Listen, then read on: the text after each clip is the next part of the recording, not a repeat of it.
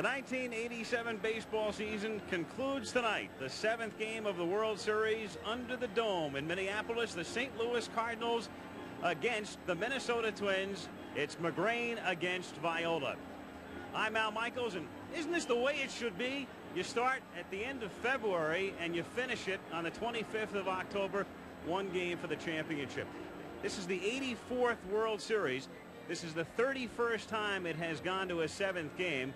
And for what it's worth, 17 of the prior 30 have been won by the visiting teams. No World Series has ever gone the route with the home team winning every game, and certainly the Twins hope to accomplish that tonight.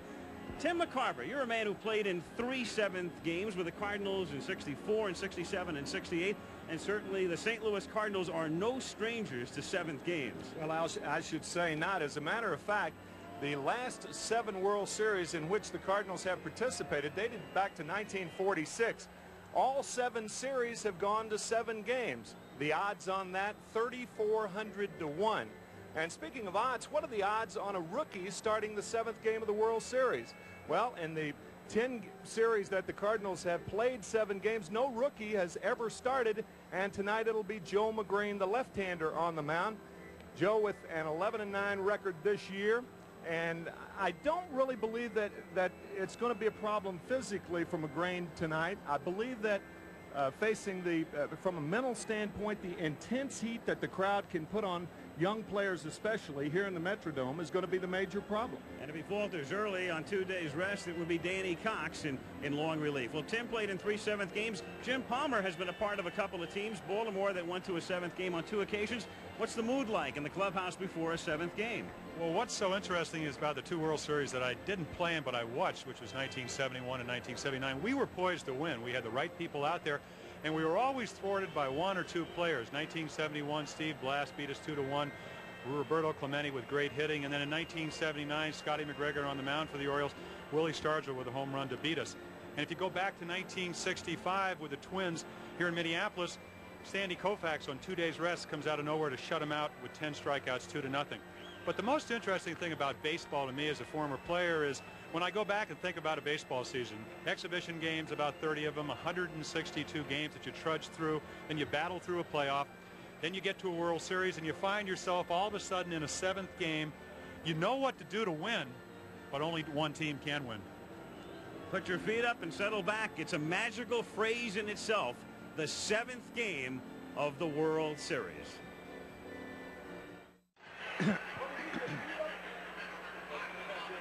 Line. With us tonight are 3 individuals who each in their own way have contributed greatly to the success of Minnesota baseball. Baseball first honors the former president of the Twins, who continues to serve as the club's executive committee, Mr. Howard Fox. Mr. Fox will present baseballs to each of tonight's 2 honored guests. We now honor the man who brought baseball to the Twin Cities in 1961, the former owner of the Twins, Mr. Calvin Griffith.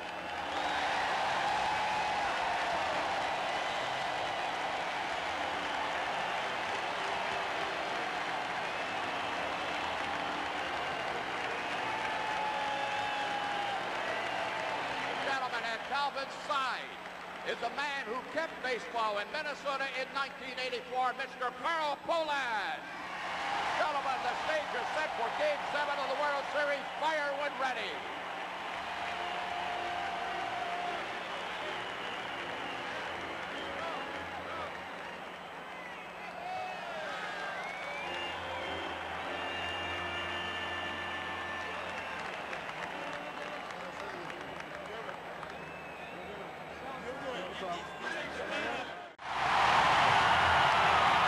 On to the 7th game as the Twins, to a raucous ovation, a Homer Hanky waving ovation, take the field.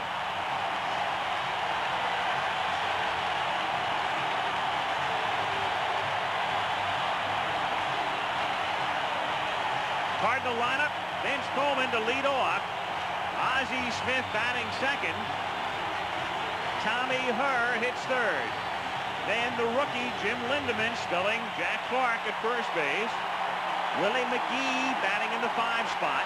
Tony Pena is the designated hitter tonight. He bats 6th. Jose Oquendo is in right. Tom Lawless, the big hero the other night in St. Louis, and Steve Lake is the catcher. It is Lake's first start in the World Series. He and McGrain work well. Pena DHs.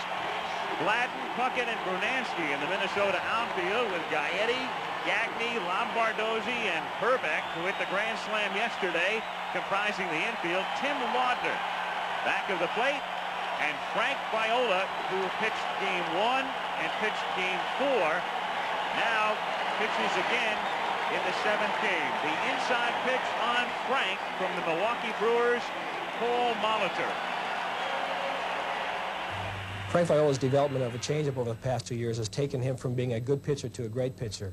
The one thing he has to be careful about there is he occasionally might tip his pitches, holding his fastball lower in the glove as opposed to his changeup or his breaking ball, which he holds higher up into the webbing. The Cardinals should have some success stealing third against him, but he does a very good job of holding runners on first base. So Frank Viola, who pitched so well in game 1 and not very well in game 4 when Tom Lawless homered, a 3-run homer, that was the big blow to knock him out, comes back with 3 days rest, Jim. Oh, it certainly was, and he was so overpowering, had a great changeup in the first game, and then in game 4, first to admit everything was up, couldn't get his changeup over, made a mistake to Lawless for the 3-run home run.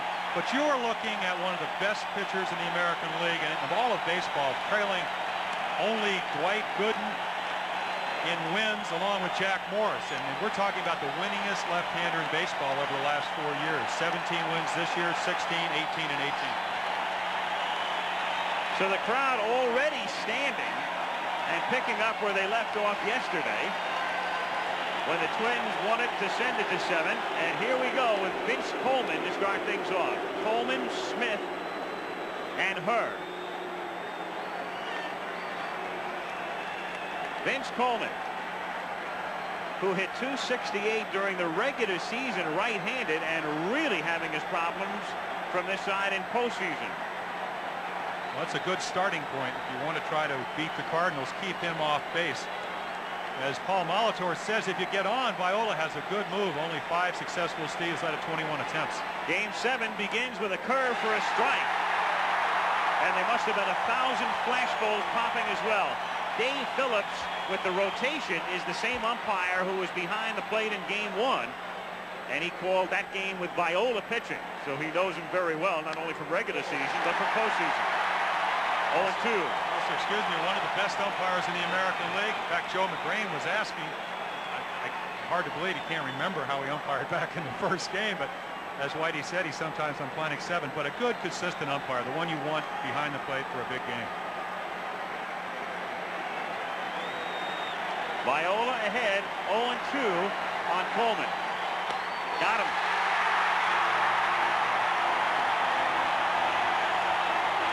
That's something we did not see in St. Louis. They said he was much quicker in the first game in Minneapolis than he was in St. Louis, and this is a 90-plus fastball. Coleman can't catch up. Cardinal hitters will tell you, I don't know if it's the background or whatever, but it's harder to see the ball here. They saw it much better in Busch Stadium. Now Ozzie Smith breaking ball low. The other night in game 1, Viola started the game by getting Coleman on a comebacker. In game 4, as he did here, he struck Coleman out.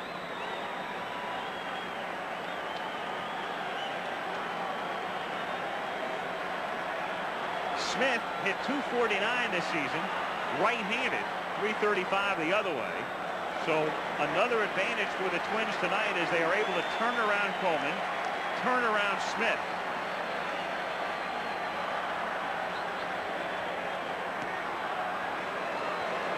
And also turn around Tommy Herr and Jose Oquendo. Together they are 2 for 25. I should say among the 4 of them. 2 for 25 from the right side.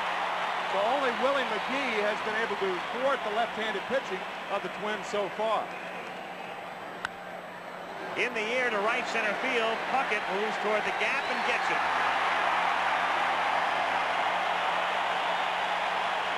Quickly 2 down here in the first inning with the bases empty.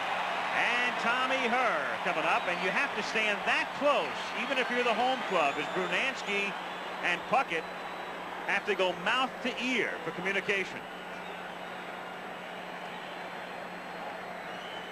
think when you talk to all the Cardinals, that's what they say. It's communication. You have to never can take your eye off a fly ball. You can't hear the guy next to you.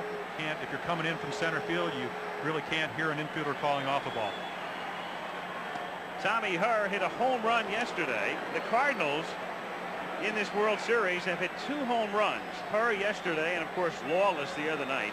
But in the 6 games, St. Louis has been limited to 9 extra base hits. Twins have 18, including 7 homers.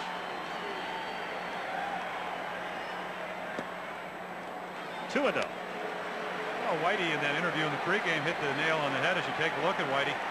He said we got to stay close. If we do, he thinks that the advantage tilts towards the Cardinals. They can run on just about all the relievers except maybe Schatzeder.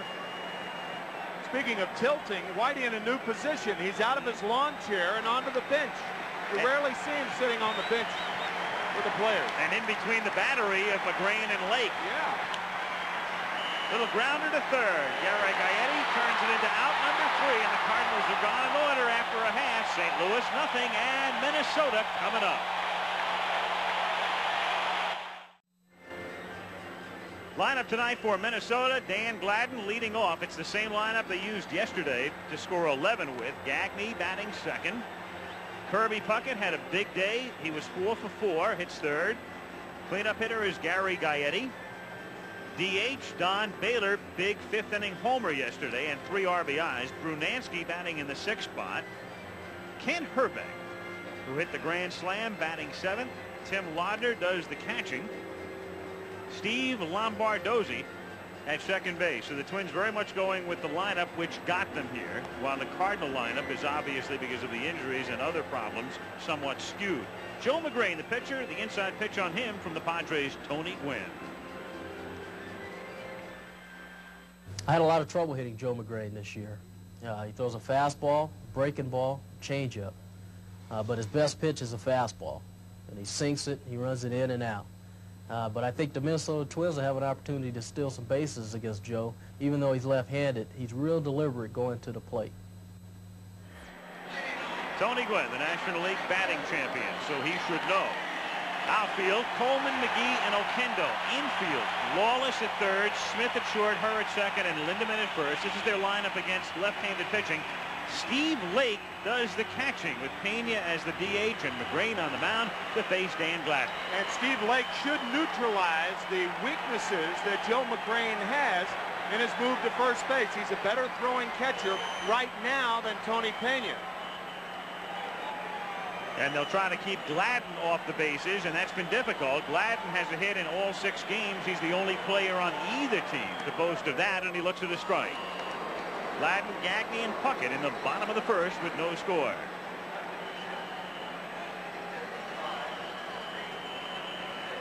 Joe McGain, very bright, very articulate, and loves his flaky image. Gets it over for a strike, and it's 0-2. And he can also pitch when he's healthy.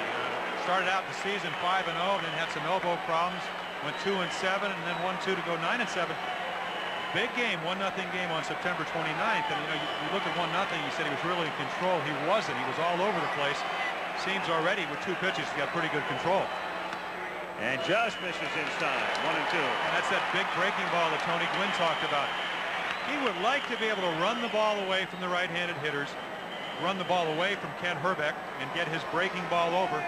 When he gets ahead, he'll come inside, but basically wants to throw that sinker away. That's grounded and stopped by Lindemann. Shovels to McGrain. Nice play for the out. 1 gone here in the first inning. So they keep Gladden off the base paths, and it'll bring up Gagne. Well, that was a triple yesterday, Timmy. You see, this is almost the same swing, same ball, maybe a little bit more to the right of the bag, but instead of Dreesen being there, Lindemann is there and smothers the ball and makes a nice play. 1 out. Gagne is the hitter. Greg struggling in the series with just 4 hits. And yesterday he was 1 for 5. 1 out, bases empty in Game 7 at the Metrodome. Think about Joe McGrain for a second.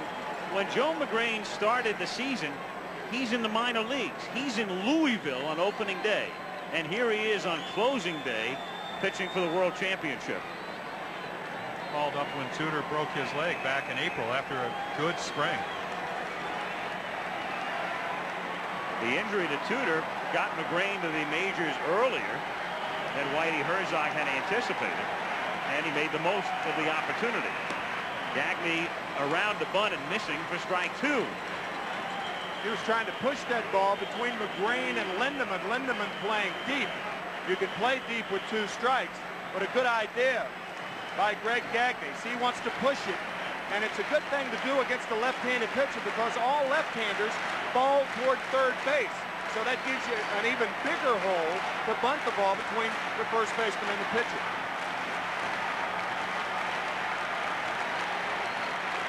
Oh, and 2 the count.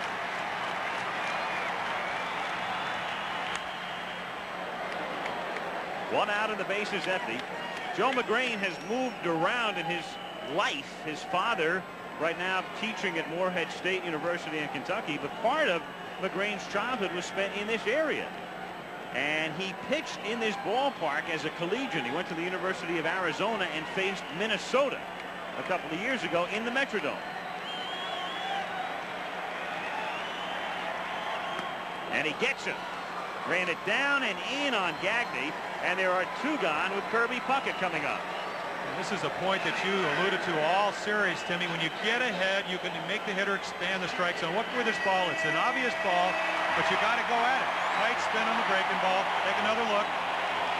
Makes him expand the zone, and he swings at the pitcher's pitch. That's that disappearing slider. It serves as the illusion of a strike, but it's got a late break to it, similar to the idol of Joe McGrain when he was growing up, Steve Carlton. And he finally got to meet Steve, in fact, the other night in St. Louis. He did indeed. Strike. 0-1. And as glib as he is, he was almost speechless. He really was. We, of course, were all there, and Joe came up to meet Steve, and it was just wonderful. I mean, seeing the expression on his face, like a little 9-year-old boy meeting Steve Carlton instead of a guy pitching the 7th game of the World Series.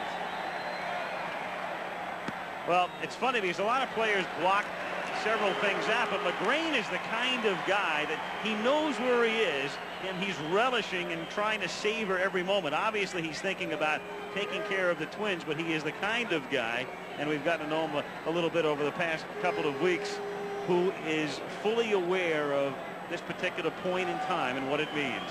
And at this particular point in time, I think he crossed up Steve Lake, and I believe, I mean, they're concerned about maybe the Twins have their signs, and Whitey more or less alluded. 29 runs. It looks like they're hitting all kinds of pitches. So I imagine they're using different sequences, even with nobody on, just to kind of confuse the Twins in case they are getting pictures. And right there, he crossed him up. You don't want that to happen with somebody on, a runner on third or something like that. Yeah, you want to keep signs simple enough to get, but difficult enough to not have them being stolen. 2 out, bases empty, and 1-1 the count on Puckett. Hit slowly toward third. Lawless throws low, scoop late.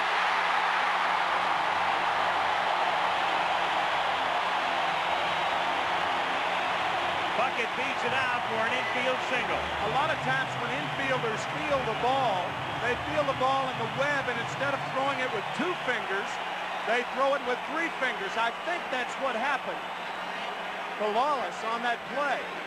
A very close play at first base, but that ring finger is for rings. It's not used for throwing. Well, we've seen Tom Lawless. Saw him in game 1. Does not have a strong arm. I really believe he has to play a little more shallower with a fast runner, even with 2 strikes. You do give up something on the sharply hit balls by playing more shallow on the rug, however. Gary Gaetti takes low, ball 1. 1-0. Oh, well, he's out. Yeah. He was out. Very close play.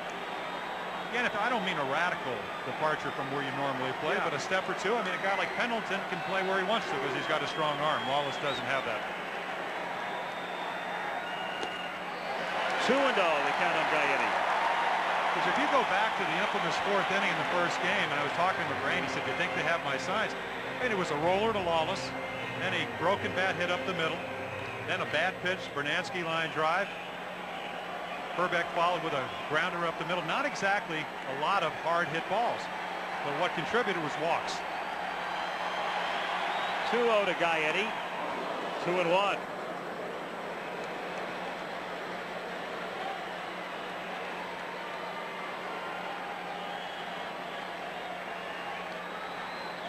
Rick Rennick coaching at third. And Gaetti looking down to see if Puckett will be in motion. Rick Rennick, the third base coach, what could have been a very serious fall last night. He fell down a flight of stairs with his hands in his pockets. You see a black eye, his right eye black, so we're thankful that Rick's not hurt. 2-1 the count. And it's hit toward the gap in right center field, but racing over is Oquendo, and he makes the catch. Great play by Jose. No score after 1. Some outfielders, when they're going to their right, would elect to backhand this ball, but you see that little loop that Oquendo takes, and he makes a fine running catch. And as he came back to the dugout, and even finer considering, again, the roof and also the crowd with not only the white Homer Hankies, but a lot of people wearing those white Minnesota Twins American League champion sweatshirts. Well, that's what Ozzie Smith said yesterday. He said, "We haven't beaten ourselves. In fact, the Twins played worse than the Cardinals. What happened is they just got blown out of the ballpark. So defense, so much of their game." Jim Lindemann starts the second inning by looping one into center field for a base hit. So Lindemann is 5 for 13 in the World Series, playing in a platoon role. The rookie leads off with a base hit in the second inning, and Willie McGee comes up. McGee with the most hits of anybody in the series, 9, hitting .391. Everybody well aware that the Cardinals not only have to beat the Twins, but they have to keep the crowd out of the ball game. The best way to do it is to get an early lead. They did that last night until the 5th inning.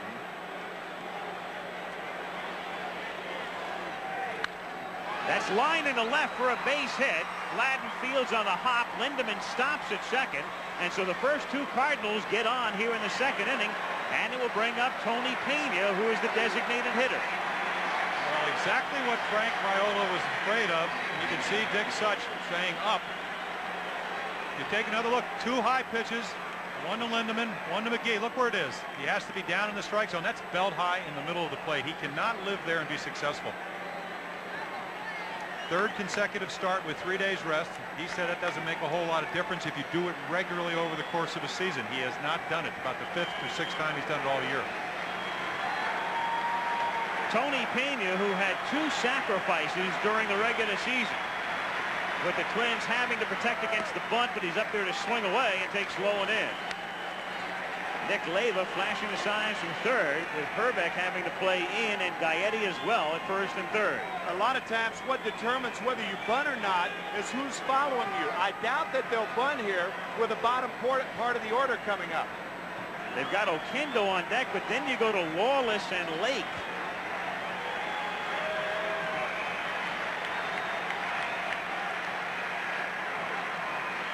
Curve is hit to left field and down the line and deep, and it is a foul ball. Foul ball, says Ken Kaiser with some emphasis as well. Again, another ball hit hard, a high curveball.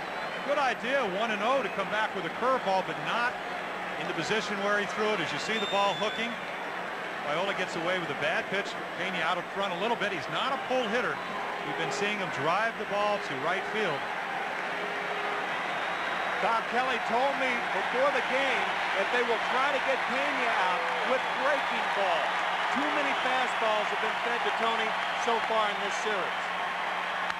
Another fastball, though, is wrapped into center for a base hit. Lindemann around third comes in to score. Stopping at second is McGee. Cardinals lead 1-0.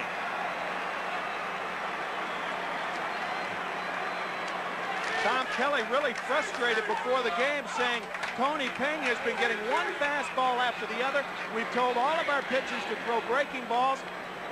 Possibly the fact that he hit the breaking ball well resulted in this fastball. Exactly, and it was a good pitch in the sense that it was down, but if you know any scouting report on Pena, he likes the ball preferably away. So now Oquendo, and it's the 7th game of the World Series, which means the bullpen. They will not wait. Oquendo, the Twins still having to guard against the bunt, first and second. He's up there to swing away and fouls it off. And it's going to be Bert Blyleven who gets up. He is working on 2 days rest, but there he is. He's got all winter to rest. Well, he was ready yesterday. In fact, he put his spikes on. They said, no way we will use you. And he said, just in case, and now he's up and throwing.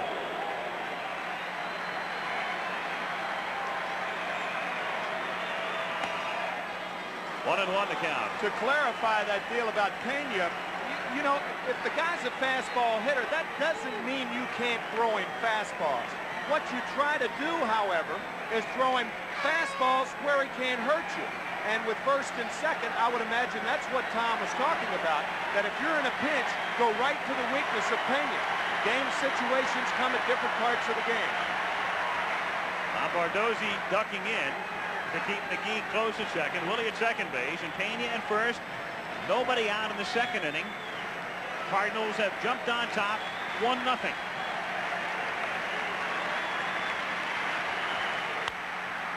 Popped up, and the infield fly rule is in effect. Herbeck makes it official. One away in the second inning. I don't know if the Twins could hear each other, but Herbeck was going to make sure Lombardozzi didn't come anywhere near him. And had Lombo come over, he would have gotten a black eye. Well, that's the difference. You'll see Herbeck never ever take his eye off the ball. You can't do that here. And that's the problems that visiting teams have. You take your eye off the ball, you never pick it up again. One of the great lines during the playoffs was a banner saying, Herbeck, buy a vowel. All he has to do is look at his neighbor at second base. He can give him a couple. Bardozzi, or borrow one from Oquendo, maybe. Yeah. Lawless takes a strike, and the count 0-1. And the last time Lawless faced Viola, Busch Stadium erupted in Game 4. 3-run homer. 0-1 high fastball. I got the message right there that Viola was not throwing that well, only in the sense that he wasn't behind. Lawless, not a home run hitter, only 2 hits before that. Jumped on a high fastball and hit it about 365, 70 feet. Enough. In the air to right center field and deep, but Puckett has room and makes the catch on the track. McGee tags and goes to third. Pena retreats to first. So Tom Lawless, a deep drive again off Viola, but this time a long out, and it will bring up Steve Lake with runners at first and third and 2 down. Definitely a high ball hitter. This one, you can see where this one ends up. If he pulls it, it's a home run, but Viola went away up in the strike zone. Similar pitch that he hit for a home run, but instead of being inside, it was out in the outside part of the plate. I think Loudner out talking to Viola now and telling not only Viola, but Gagne and Lombardozzi what he's going to do in case Pena tries to go to second. And the Cardinals tried to get a cheap run, which they may do with Steve Lake hitting. Steve's first postseason at bat. He came in earlier in the series to catch the 9th inning in Game 5, but didn't hit. And he hits it into left field for a base hit. So another sudden hero. 2-0 as McGee scores.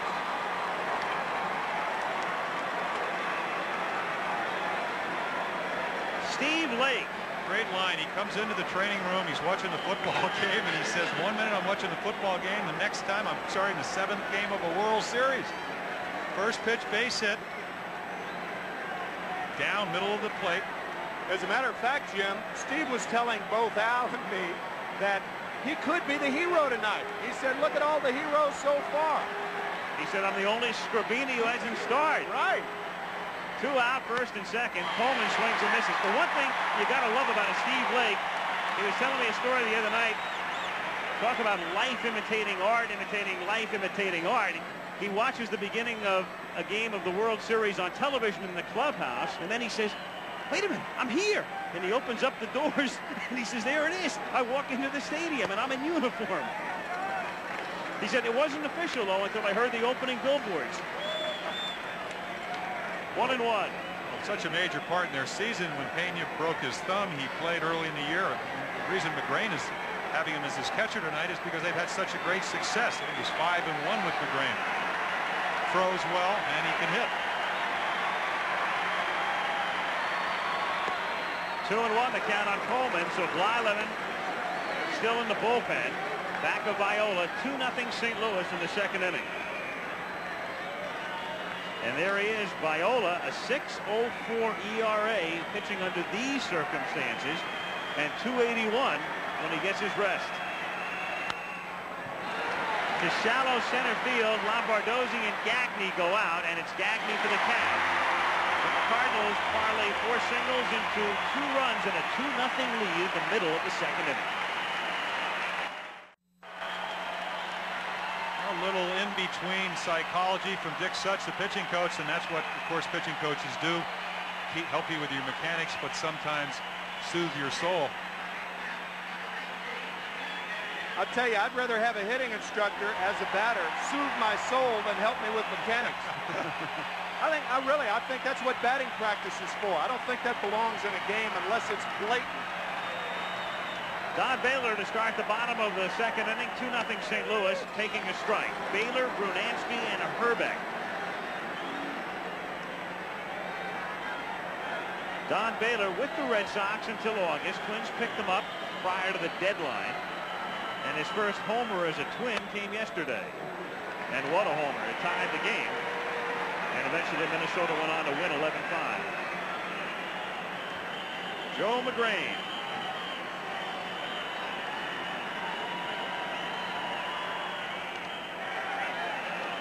And Baylor with a strike, and Dave Phillips hit by the baseball, so shaking it off. Well, breaking ball with 1 strike. You can't really see from that angle, but this is why, even though he's hit, and you'll watch the ball spin away and hit Davey Phillips, first thing he does is look at the first base umpire for some help. Right there out of frame, even though he's probably hurting, and he gets the affirmation from Lee Wire. Great, in the line of duty. In agony, he still makes the call, and Baylor gets hit by the pitch. And that's nothing new.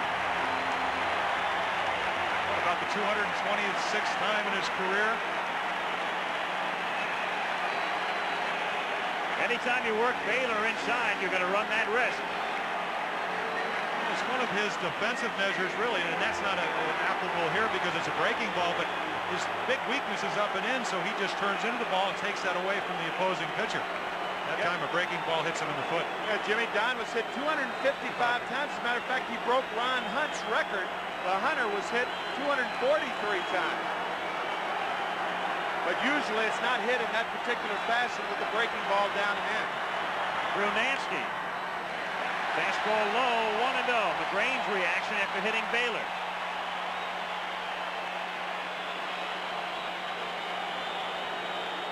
Especially when you get ahead of the count. Head of the count, head of the game, leadoff batter. A lot of reasons he's disappointed. 1-0 on Brunansky. Nobody out. Bottom of the second, 2-0 Cards. Toward the home base hit. Baylor stops at second.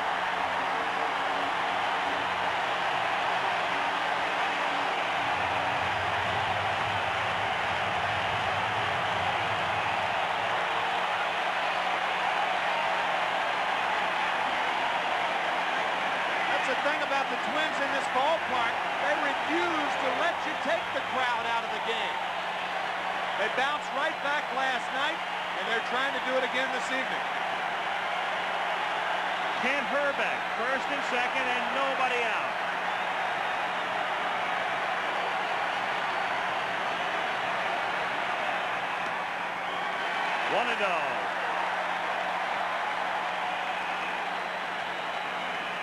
See, that's fine to start Herbeck off with a breaking ball, but I would think he is looking for a fastball, trying to drive it.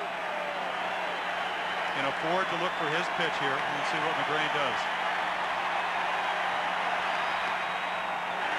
2-0.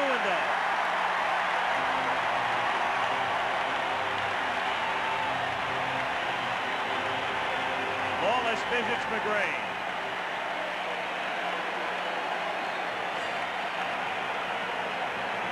The thing about this crowd, it's almost as though they should go to spring training with the Twins. You got to be physical to watch a game here. Woo.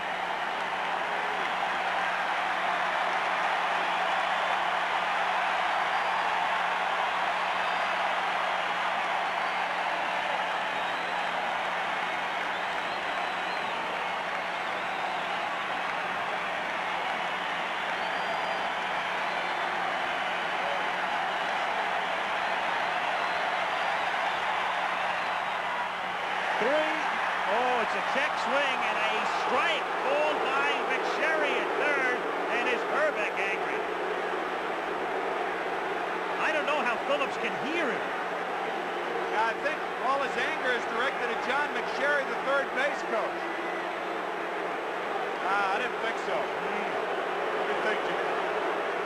Now you'll be able to tell better from here. Did he go across home plate? I don't think that's a swing. I don't either.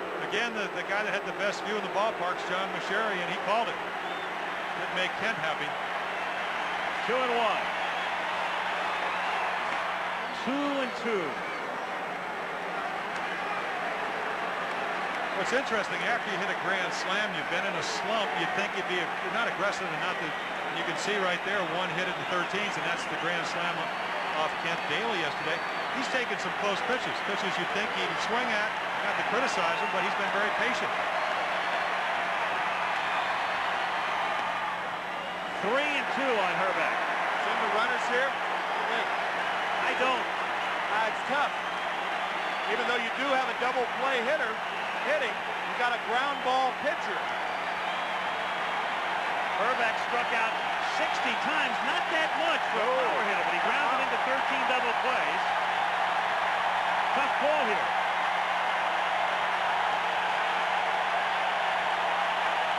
Runners don't go, and he strikes out swinging. And that's a case where maybe they go if it's a right-handed pitcher, but not against the lefty. And how big now is that check swing strike now that he's gone on strikes? Well, right in his power, low ball hitter, low pitch, and it sinks. That's the key. 3-2. McGrain has such a live arm. You think the ball is going to stay, and you can see right there the pleasure with John McSherry that Kent Herbeck displays. Well, the great thing about this game is that there's no way the umpire can hear you from that distance. You're never going to get thrown out. No. Laudner rips it foul into the fourth row. You could kind of see this coming. Watch Herbie, as he's affectionately known by his teammate, start his verbal barrage toward John McSherry.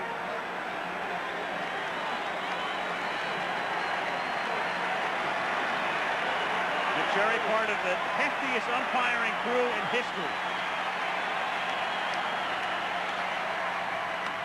Strike 2. 0-2 on Laudner.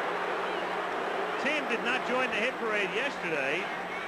Performed well early in the series, but as you see now down to 263, and he was 0 for 5 in Minnesota's 15-hit barrage yesterday afternoon.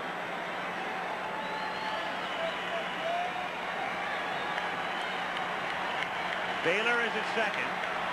Rumansky at first. 1 out in the second inning. 2-0 Cards.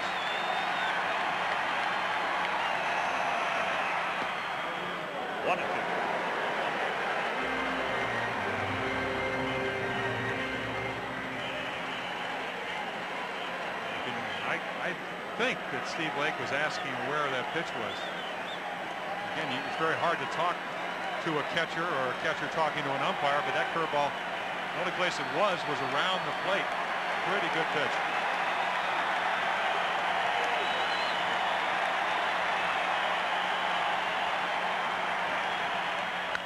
That's grounded to the hole for a base hit. Baylor is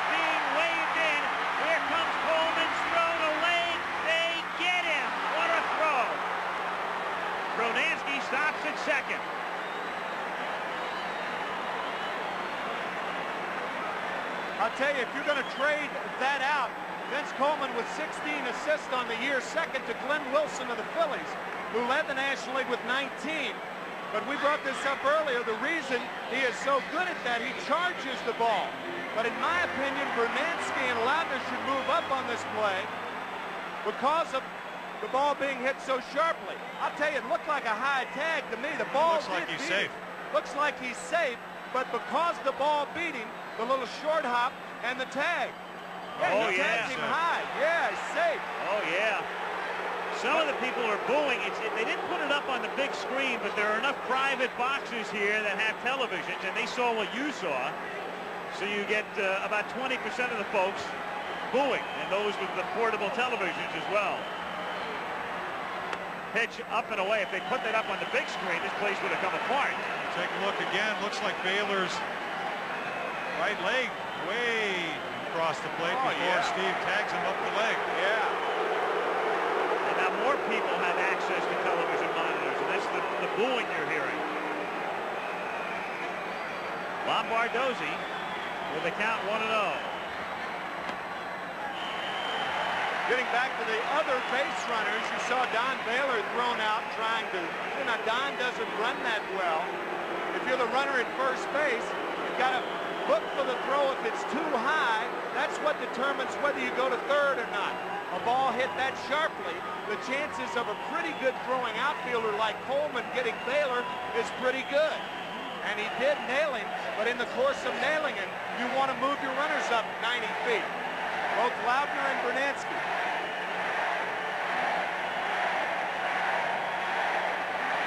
Crowd is chanting safe, safe, safe. He was. But the ball beat him by such a large margin, I can understand how Davey Phillips missed that call. And that's the type of call. It's not that uncommon. You see that play happen a lot. High tag, foot there, but out. 2-0 on Lombardozzi. And that's wrapped into center field for a base hit. Bernansky will come in to score, throw into second, getting back in there safely is Lautner.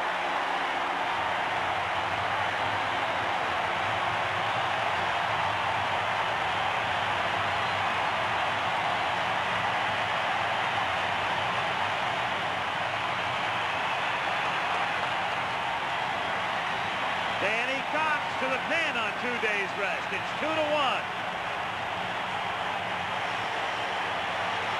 Oh, the first bad pitch, the truly bad pitch. Look where it is, belt high, middle of the plate. Lombardozzi, 3 hits yesterday, is on a hot streak. Today's no exception. McGee with a smart play, throws behind the runner, but he almost gets Lautner at second. Knew he did not have a chance. Good play by Willie McGee. Dan Gladden grounded out in the first inning. 3 hits and a hit batsman here in the second. Change missing, 1-0.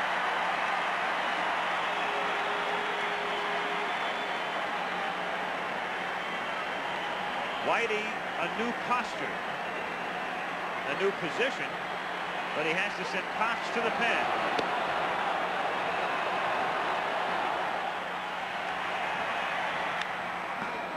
One and one on Gladden.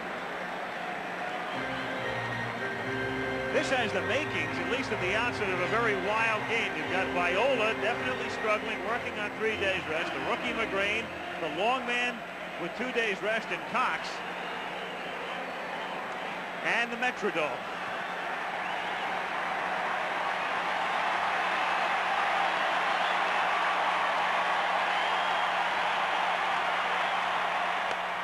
Good fastball. It appears that Steve Lake is giving positioning to Joe McGrain, and it's the first spot he touches. If it's his left leg, first, it's inside. The right leg, it's outside. And when you give position, usually it's a fastball. Let's see if it's inside again. 2-2. Breaking ball. So what you said is Steve Carlton, who you caught for years, was a fastball, basically away slider in. So you can throw and show position on a breaking ball if you throw a hard slider, and that's what McGrain's throwing. certainly doesn't want it out over the plate if he throws him a breaking ball. Inside again. Popped up. Tommy Herr is there. And he stays with it. Twins get a run. 2-1 Cards after 2. Back after this from your local station.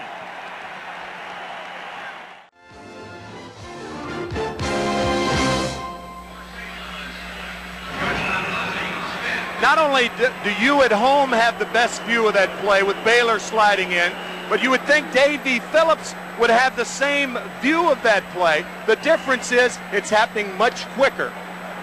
We mentioned that no World Series has ever gone the distance with the home team winning every game. They've come close on those 4 occasions, but in each instance, the visiting team won Game 7. Ozzie Smith starts the third with a chopper to third, and he's thrown out by Gaetti. Watch him play every day, and you really appreciate him. The G-Man. I only had to watch him about 13 games a year, and I appreciate it. But Ozzie Smith, the only way to hit this ball, and you see Gaetti backpedal playing in for the bunt, and an awfully strong arm.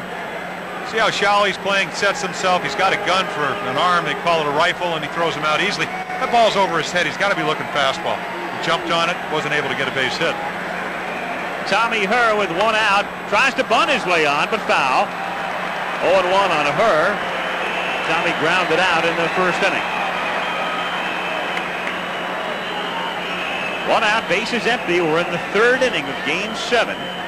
Cardinals on top, 2-1.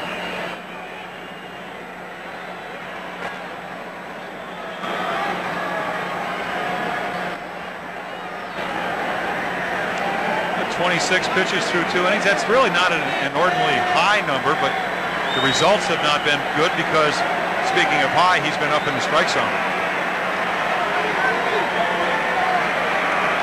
0-1 to Herr. It's foul on the count, 0-2. Lindemann on deck. Tommy Herr has a most unusual batting style. It's almost like both feet are doing a pitter-pattering motion before he swings. Most hitters dig in with their back feet. Not true with Herr. But you'd also call him a front foot hitter, which is why he doesn't have a lot of power. Most home run hitters really do pivot off that back foot, throw their hips, and he slides forward.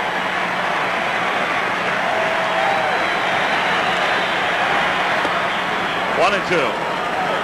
Again, does not have the physical characteristics or makeup of a home run hitter, and he does what he does best, which is hit the ball back up the middle, Busch Stadium being a huge ballpark.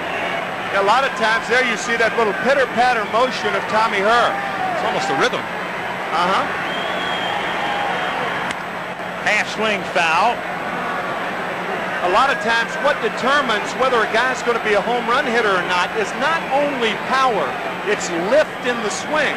And as Jim pointed out, with that much movement, you're more likely to hit the top half of the ball and therefore not have as much lift as if you were to hit off your back leg. He got a little bit of lift yesterday. Batting from the left side, he lifted it right into the upper deck. Gave the Cardinals a momentary lift. Yes, he did. Foul away again, and still a ball and 2 strikes on Tommy Herr. 2 runs, 4 hits for the Cards. 1 run, 4 hits for the Twins. Twins are trying to win their first ever World Series title since moving to Minnesota. The only time that this franchise has won a world championship was back in 1924 when they were the Washington Senators. Cards, of course, have won it as recently as 1982. And that's line foul.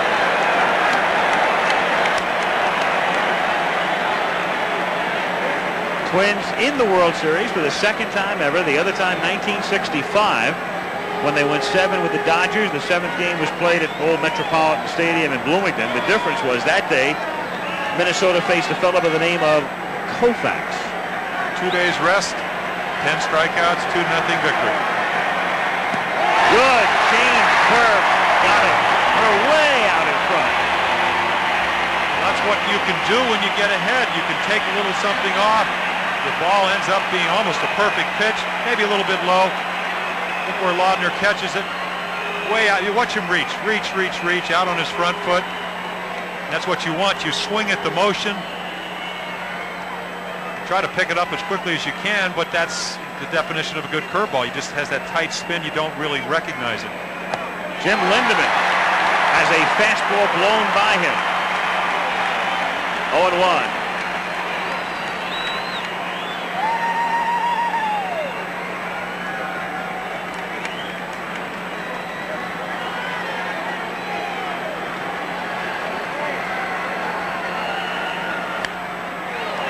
Foul, and it's 0-2. What's Lindemann's future? Well, I think of him as a right fielder. He's playing first base in the series because of the absence of Clark. And there is Jack Clark, ineligible for the series, and also a free agent.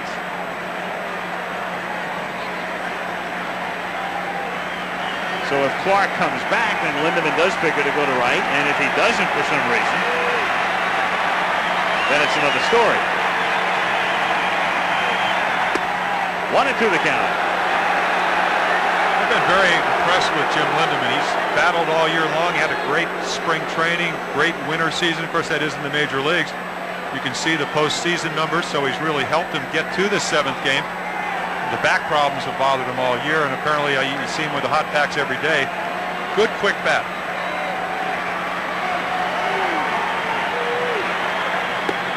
Got him on a fastball.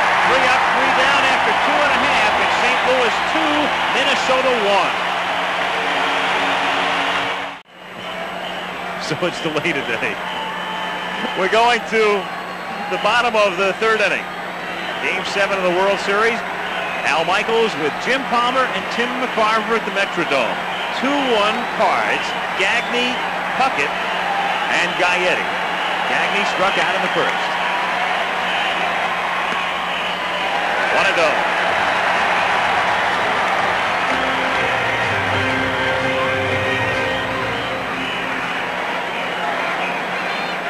Rookie Joe McGrain, 23 years old.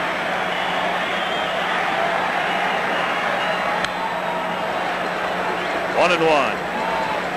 It's a funny game with McGrain pitching in the 7th game of the World Series. The crowd serenaded Roy Smalley of the Twins on his 35th birthday today. He's not in the lineup, but he has finally, after a long career, made it to the World Series. Then you take a look at, as we said yesterday, Gene Mott, a great manager for our money. And he's never been there.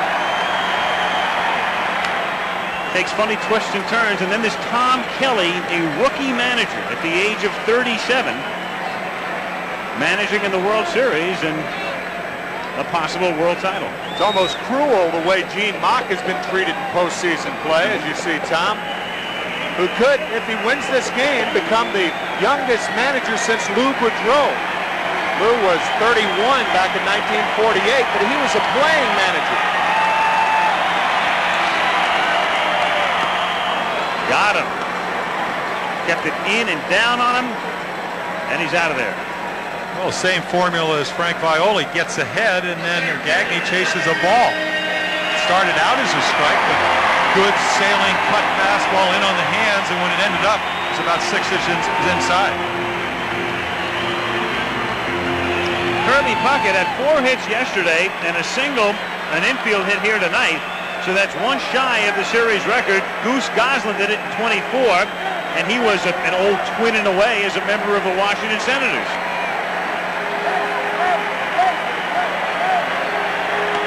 Strike. Not until the World Series, doing a little preparation, did I read about that 1924 World Series and how the Washington Senators won. 2 bad hops. One to tie it over Freddie Lindstrom's head. The other one scored Muddy Rule on a bad hop single in the 12th inning, and the winning pitcher, Walter Johnson. They beat the New York Giants, and that's the last time a 7th game in the World Series went to extra innings. 2nd and last time. Puckett drives it to deep center field. McGee goes all the way back, leaps up, and has it. Willie McGee does what Kirby Puckett does to so many in the American League. He robs them. We saw how great a center fielder on the effort he made the other night in St. Louis. Right there, a little premature jump, but boy, does he get up there. Talking triple. And it's so true with Another angle. You see a little short of the warning track. Not sure of the field here as much as he would in Busch Stadium. About Kirby Puckett, they said when he gets hot, and we've seen the 5 hits, it doesn't matter what you throw up there. I mean, that was a low and away curveball and went out and raked it almost 410 feet to center field. Gaetti with 2 out and the bases empty. Lake taking that shot. Willie McGee. And there are a few guys who can appreciate that play more than Puckett because he's looked at that play from the other end a lot. This is a wonderful city to come to unless you're an outfielder.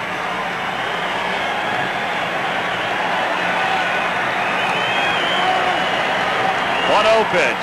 In the dirt again, and it's 2-0. On the other hand, Jim, you can understand how Puckett can make plays like that because of the give of that hefty bag material. You can't do that into the hard rubber of most outfield fences. And I'm sure that's run through Kirby's mind. Just don't find the beam. Yeah, right. The beams that are between are on either side of the 4-8 sign, and there's that beam. That is hard. It's padded, but it's much harder That's than the right. hefty stuff. Right. That fence only being 7 feet high, so if you, even though you're small of stature like Puckett and you can jump 4 or 5 times, he's gone over that fence. 2 out, bases empty. 2-0 on Gaetti. Lawless to Lindemann and off his glove.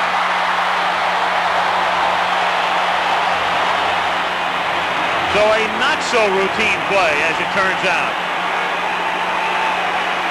And that's an error on Lindemann. The scoring is an assist on Lawless. That's the way a play like that is scored. And then E3. We've talked about the lack of arm strength. Right there, it gets the ball to him plenty of times, and he just drops it into the runner, but not that much that he shouldn't come up with it. Not exactly very smooth footwork, Timmy. That's his 3rd error, and the Cardinals have made 6. Lindemann has half of it. Yeah, it was almost like he was crossing across. It really looked awkward going after the ball. It looked like he reached before he really saw the throw. He made a stretch and then couldn't adjust. Don Baylor with 2 out takes low, ball 1.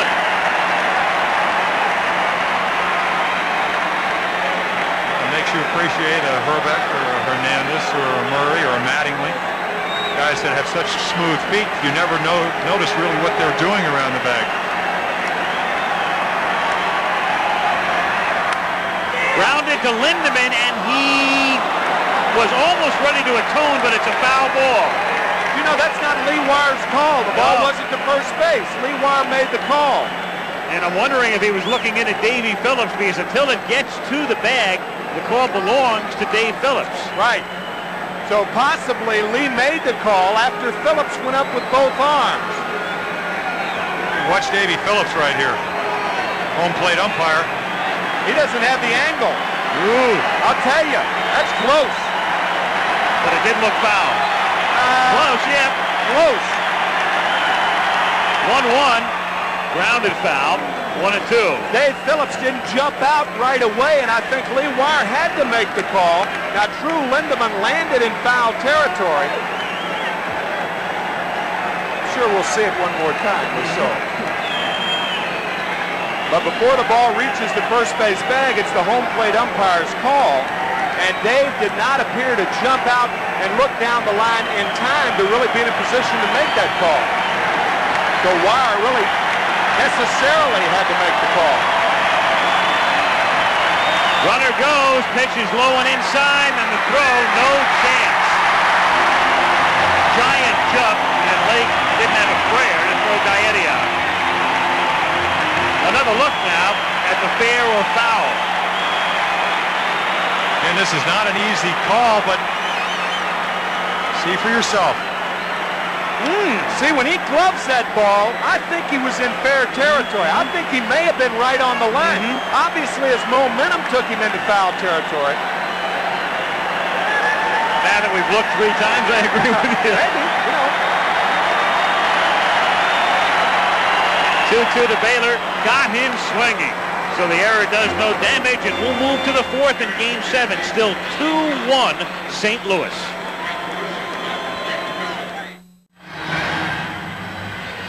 The key may be here. Watch Dave Phillips, the home plate umpire. As the ball approaches first base, Phillips doesn't get in the proper position to make that call. Consequently, Wire's not in the right position, and Phillips' arms go up after Wire makes the call. And the way it turns out, at least, it winds up inconsequential because Baylor strikes out. So it, as it turns out, has no effect. And in the fourth inning, McGee starts things off for the Cardinals. Yes and no. He only had to throw 3 or 4 more pitches, and it makes it a little more difficult. 2 more to strike him out. So it's make you work a little bit harder. I mean, not a major happening. 1-0 pitch, and it's 1-1. Certainly not like a home run on the next pitch. A lot of tough calls tonight. And we get to see him 2 or 3 times. Yeah, that's right. 2 of them have involved Don Baylor. The out call at home, and then the slicing ground ball down first. 1-2 on Willie McGee, Pena, and Oquendo. 4th inning at the Metrodome in Game 7. 1 game for the title, and the Cardinals lead 2-1.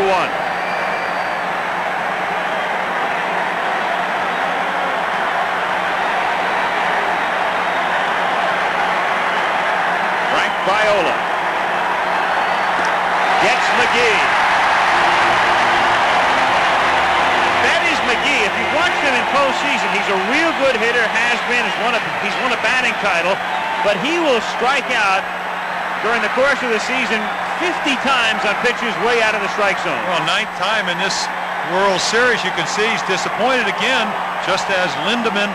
He expanded the strike zone, and the key to really the way as you look at a disappointed Willie McGee is that Viola is getting ahead again, and they're chasing bad pitches. Hasn't really established his changeup tonight, something that he used in the first game. He has struck out 4, and he has struck out the last 3, and he's retired 5 in a row. Pena fouls it away, and it's 0-1. That's that pitch you were talking about where Tom Kelly wants it in on his fist. The fastball, instead of away, which has resulted in a base hit, come in on him, Tim. And also you're in a position now to feed to a hitter's strength. There's nobody on base. Sometimes you get hurt doing that, but with nobody on, that's when you want to throw the fastball hitter the fastballs.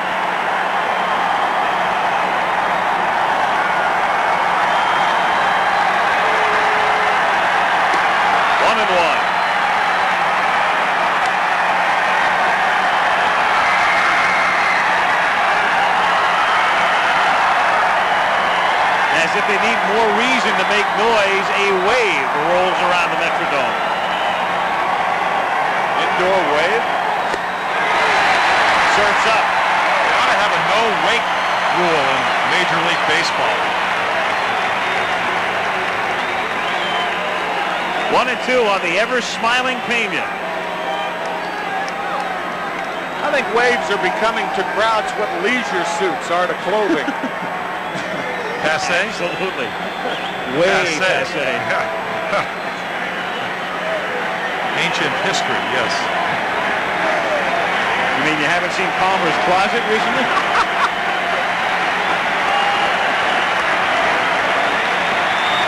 One and 2 to count on Pena. Got it. And boy, is he insane.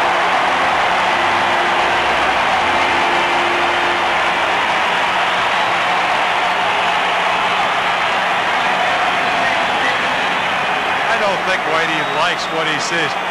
Why throw a strike when they'll swing at balls? What's this? I mean, he's throwing about 93 miles per hour, but why throw it in the zone?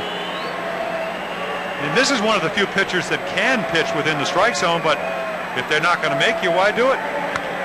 Oquendo grounds it to Gaetti, who corrals it and throws it out. 7 straight set down by Viola.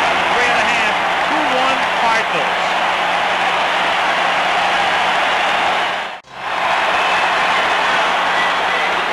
We're going to the bottom of the 4th. Al Michaels, Jim Palmer, and Tim McCarver. Game 7 of the World Series.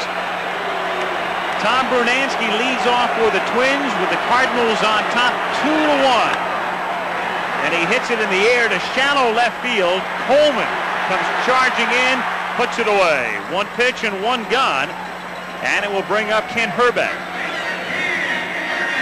all of the scoring in the second inning. The Cardinals with 4 singles for their 2 runs, and then the Twins a hit batsman and then 3 singles to net 1 run, and they also had what would have been the tying run thrown out at the plate when Don Baylor was cut down. I say would have been the tying run. That would have been the first run, and then they subsequently scored. And Herbeck, of all things, bunts to try to get on, and he's out. Lefty against lefty, and even though he took Daly deep yesterday, he was struck out by McGrain in the second, and he figured he would try to cross him up. Well, excellent play by McGrain. 6-6, bounces off the mound. You can see where Lawless is playing. He gets a better bunt down, but you work on this all spring, and pays off in the 7th game of a World Series. Not an easy play. You got to turn around and wheel, pick up the first baseman. Herbeck does not run that well, and he makes an excellent throw to Lindemann. So 2 down, bases empty in the bottom of the 4th inning. Laudner the hitter.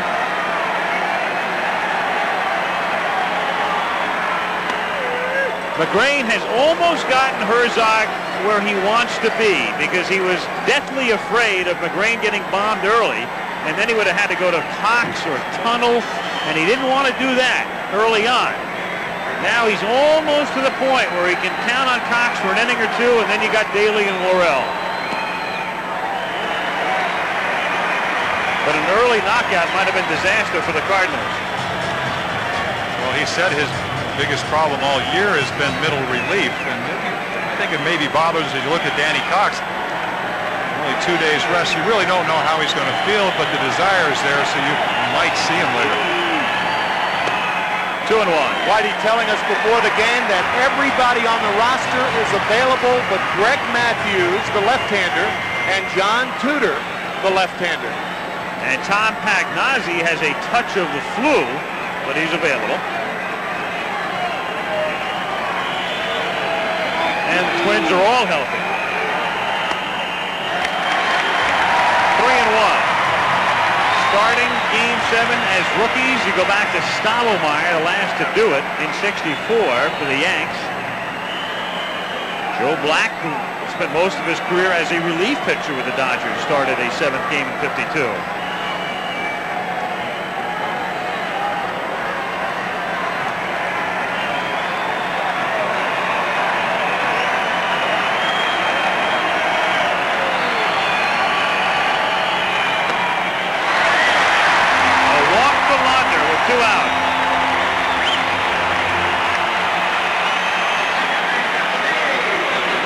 Lombardozzi comes up. He singled in the 2nd inning, and yesterday he was 3 for 4. Steve's brother Chris, a second baseman in the New York Yankee chain, 21 years old, and at the game this evening, as are his parents. His parents look like his brother and sister. They really do. Laudner with no speed. Lindemann can afford to play behind him.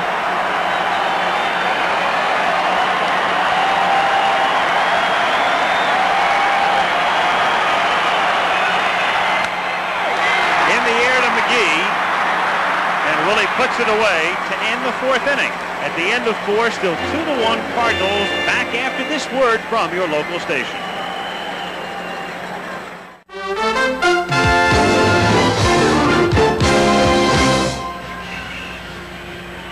You know, before the game we talked about the mood before a 7th game. It's a tight game. What is the mood in the dugout in the middle of a tight 7th game?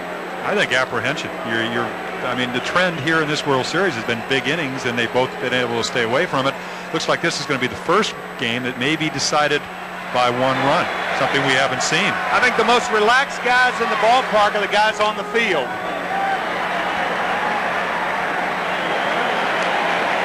Fifth inning, and Lawless, the number 8 hitter, to be followed by Lake and Coleman. 2-1 St. Louis. Lawless flied out in the 2nd inning. Frank Viola, who has set down the last 7. Lawless pops it up, and it's Herbeck in foul territory.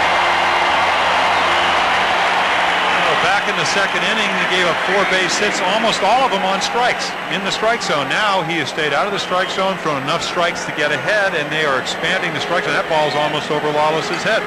So he's throwing well, and they're expanding the strike zone, and it's been a good result for Frank Viola and the Twins. Steve Lake now.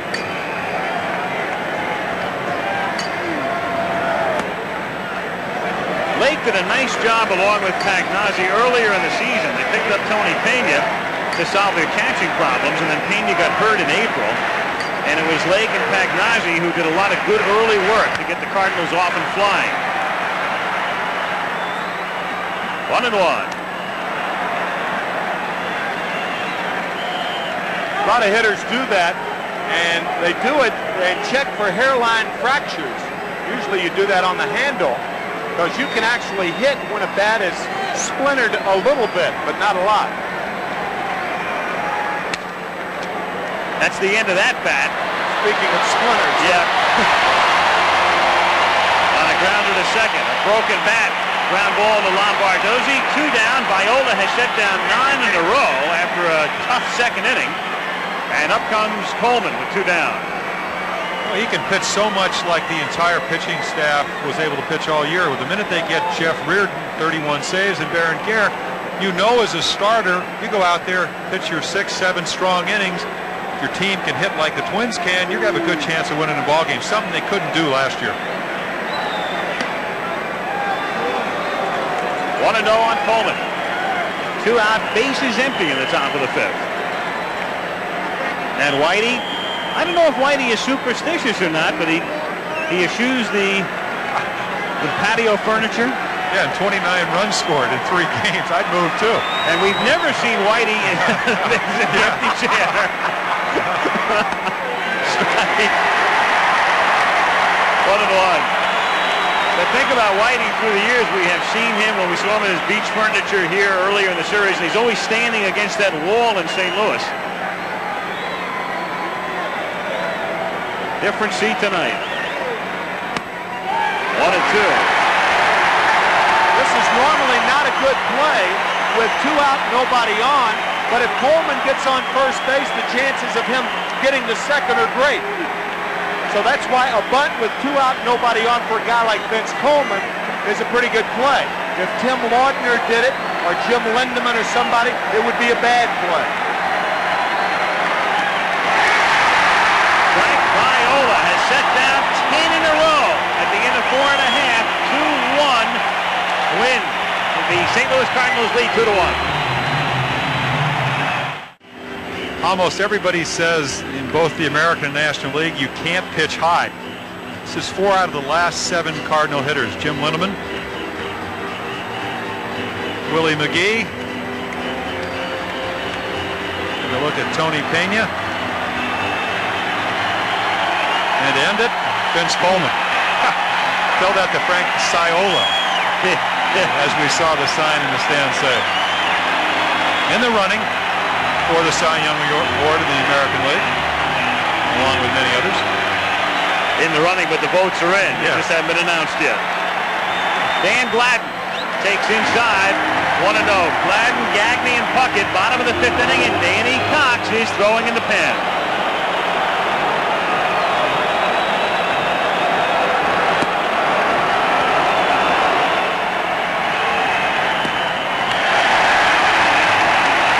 On the leadoff man. McGrain has faced 18 men through 4. It means he's going through the lineup now for the 3rd time.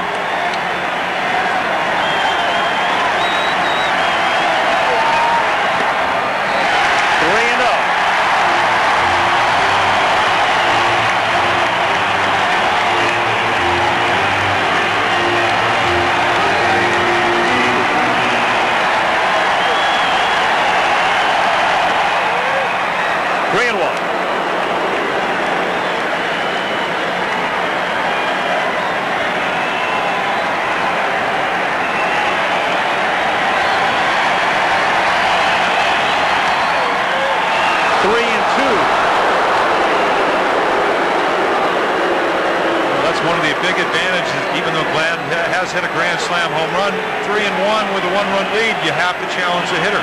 So you throw it to the middle of the plate, hope you get a strike, and he did.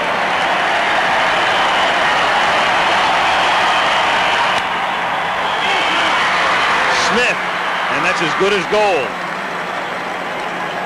1 out. It is gold. The Midas touch, you say?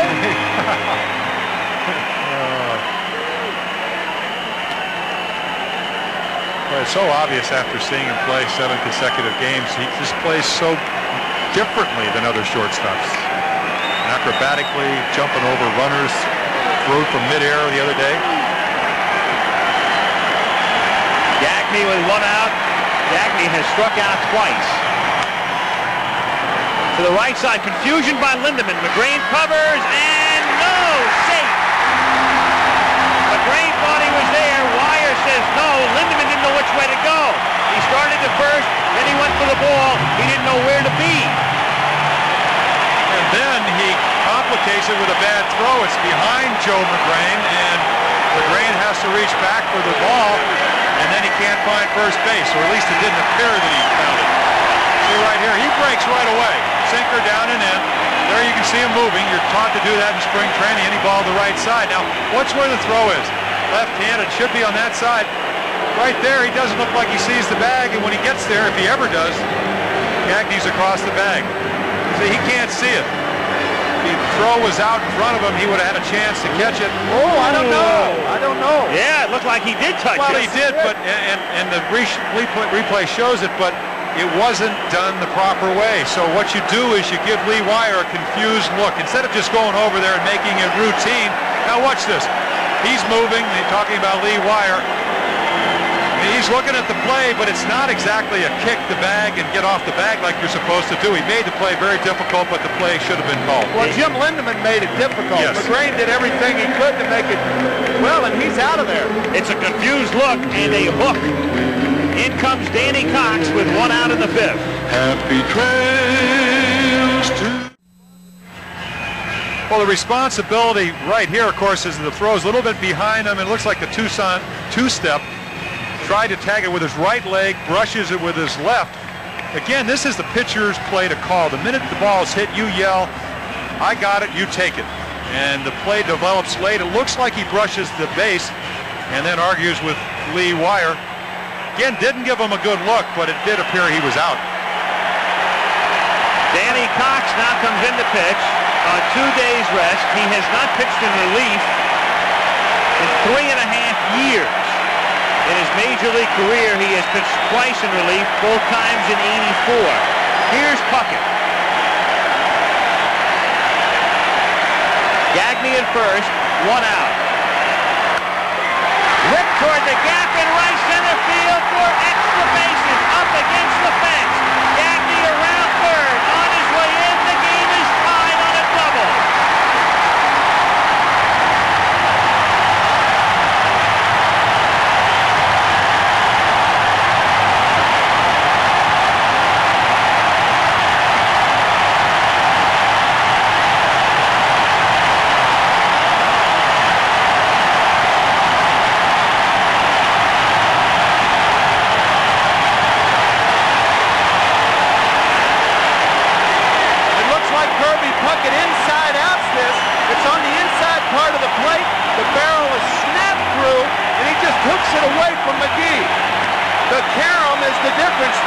Because the wall does not allow the ball to come back to McGee, Gagne scores easily.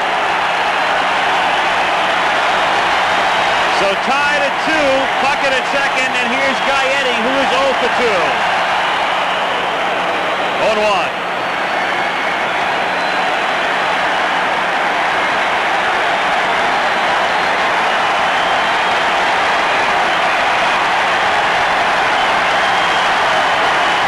Second, 1 out.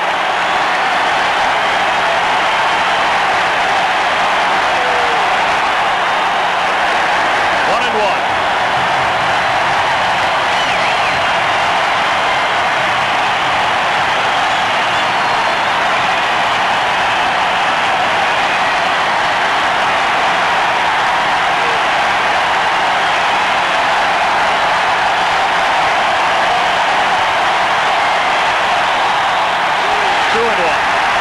I'm really surprised that Whitey does not have somebody up, because if you're Danny Cox, you're going to tell him, and you can see that was on a high slider, you can see the graphic, you're going to tell him you feel great, but this is the day you usually throw between starts, not in the 7th game of a World Series.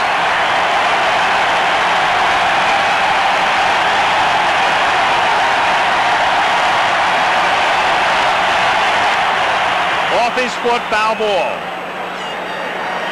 The point I'm trying to make is you just don't know how you're going to feel. It's not something you've done before, at least not in recent years. So the will is there, but is the stuff there? And Whitey has 1 out in the bottom of the 5th inning. So he has at least 4 2/3 innings. And he's got Worrell and he has Daly.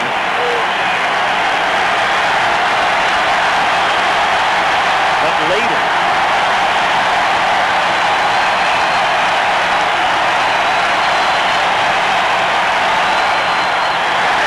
Blocked by Lake.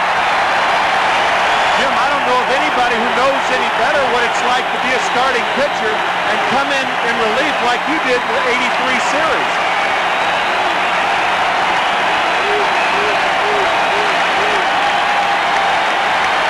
Mike Rourke going for the phone. That's Todd Worrell, who we may see later. Their #1 right-handed stopper is Mike Rourke. Goes up with the lefty. That would mean either Daly or Horton. Right.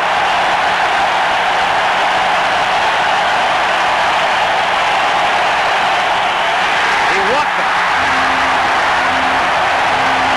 Well, I came in 83. I've been used in relief towards the end of the year. I remember a playoff game where I pitched one day and came back the next day and pitched actually better the day I relieved. But in this ballpark, a small park, if you don't know what kind of fastball you have and you're doing something that you're unaccustomed to, you end up walking guys.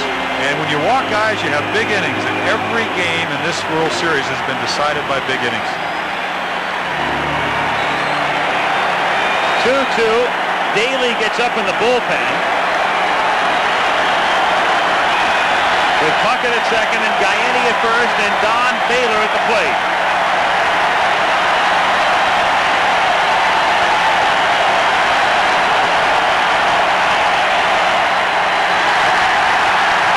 It gets away from Lake and he throws to third and they get him. Puckett delayed. Then he saw that the ball had gotten free, and by that time it hadn't gotten that far away from Lake. He's able to recover and throw him out. And that was the key. Steve Lake couldn't find the ball. Had Kirby gone initially, possibly he would have made it. But watch Lake. The backhand, now he can't find it. Puckett thinks it has dribbled away farther than it actually had. He's an easy out at third. Well, that's the toughest play for a runner when the ball is directly behind the catcher because he doesn't have any perspective. And if your third base coach is trying to tell you to hold up, forget it. You can't hear anything. That's right. Also, you look at Baylor, though. He's the guy that could help you. Right there, it goes behind him. So he's giving him the sign. Yeah, you could help me, but if you've got to rely on a coach in a situation like that, it's too late.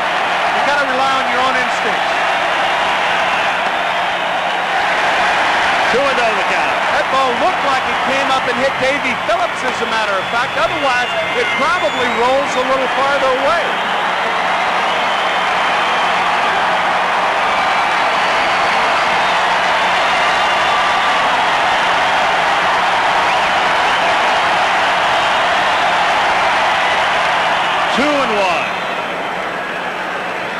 Gaiani at second. 2 down. Tied at 2 in the 5th. Best time to nail a runner if you're a catcher is when there are 2 outs because the runner at second base is going on contact. Watch this ball come up and actually hit Davy Phillips. Otherwise, it's really a wild pitch, a legitimate one. Second, third, 1 out. Side of the mask. Yeah. Taylor loops it into left field for a base hit. Coleman charges. Here comes the throw home, and he is out. Lake holds the ball. Woo! What a play by Lake. You've got Gaiani coming in full speed, and nobody plays the game like Gaiani. And Steve Lake charged and threw Cardinals tied at 2. The ball was not hit sharply. Now watch Gaetti come trucking home. Coleman, as we pointed out, charges the ball well, and a catcher, all he wants to do is get it in his bare hand. The catcher's mitt is not designed for a slap tag. That's why it's a remarkable play by Steve Lake. Gaetti has every right to nail Lake in that situation. Nothing else you can do. Ozzie Smith hits a pop-up, caught by Hanky. 1 out in the top of the 6th, and Tommy Herr coming up. Watch the bench after Gaetti goes in hard to Lake. Watch the Cardinal bench.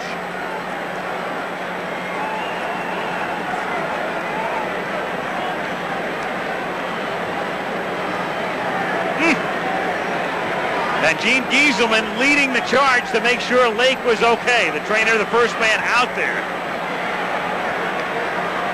1 gone. Tommy Herr takes inside ball 1.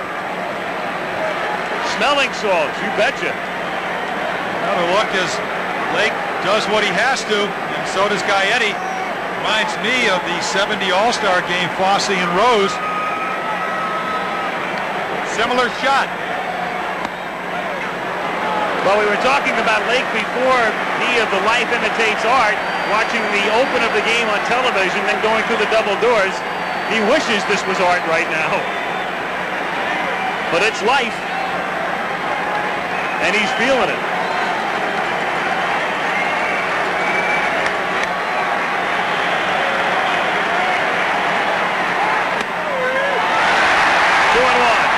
Problem that Lake has to worry about now is really not the left part of the body, unless it's a knee or a hinge. It's his throwing arm. And even though he was hit on the left side by Gaetti, he did fall on the throwing arm. So maybe we won't know until the next half inning whether he's all right or not when he comes back out there. And there's another problem, 2-2. If they had to take Lake out and catch Pena, Pena's a designated hitter, and under the rules, that would mean the Cardinals would lose their designated hitter for the rest of the game, and the pitcher would have to hit. And so Whitey's really got a problem if Lake can't make it back out. The other catcher, Pagnozzi, has the flu. That's grounded into center field for a base hit. So Tommy Herr with a 1-out single, and Lindemann is the batter. 2-2 tie in the 6th inning. Lake right next to Gieselman. And Danny Cox on the other side. That's what I'm saying about Cox. He throws one fastball and Puckett doubles. Baylor hits the slider to left field, so it doesn't look like he's real strong. Meanwhile, Viola had retired 11 in a row. Now Herr at first base. And Lindemann at the plate. Makes a strike. 0-1. I'll tell you, Vince Coleman deserves a lot of credit because he gave Lake a chance both times by getting the ball to him as quickly as possible. Vince with 16 assists on the year, and none of his assists in his major league career have been as important as the 2 tonight. 2 tonight that ties a record, a World Series record held by many, 2 in a game.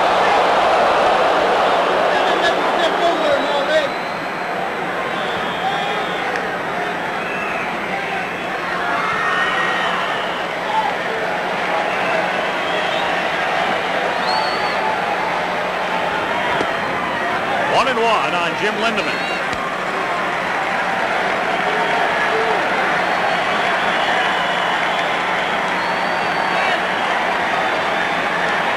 Kelly and Such is going to go to the phone. Meaning bullpen.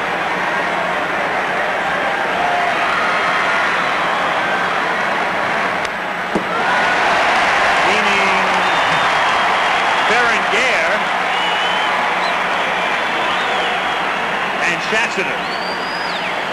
Schatzner to the lefty.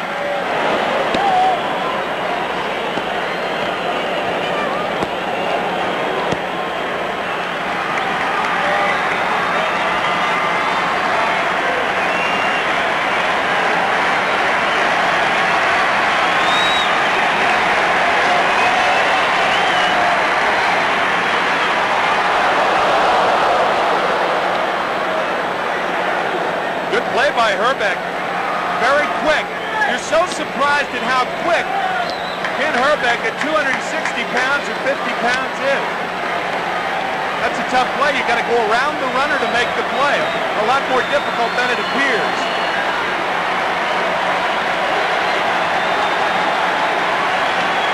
One and two, one out. 2 and 2 on Lindemann with McGee to follow.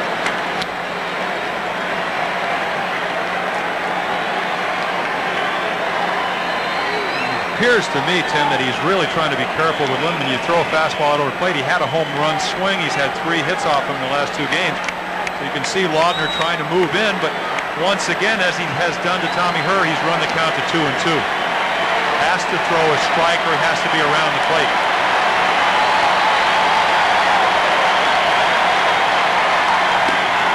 Full count now on Lindemann with Herr at first base. I would suspect he'll be going. Bet the ranch on it. And he can run 19 stolen bases during the regular season and only been thrown out 4 times. So not only a pretty good base runner as far as speed, but in this situation you don't have to be too smart. The one thing you have to do though here is make sure he pitches. Viola with a good move. It's up to the hitter to put the ball in play, similar to a hit and run. He goes, and it's popped foul back out of play. So 3 and 2 on Lindemann.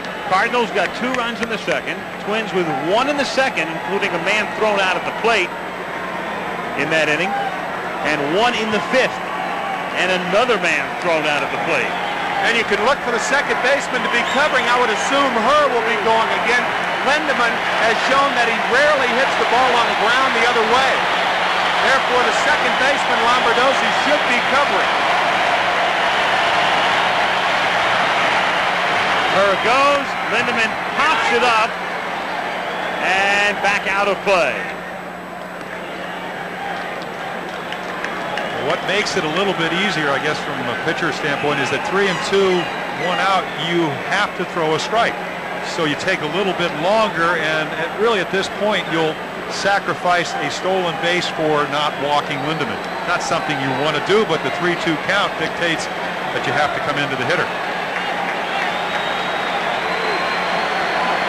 You cannot rush your delivery, try to get rid of the ball too quickly, and end up walking him and create the first and second situation.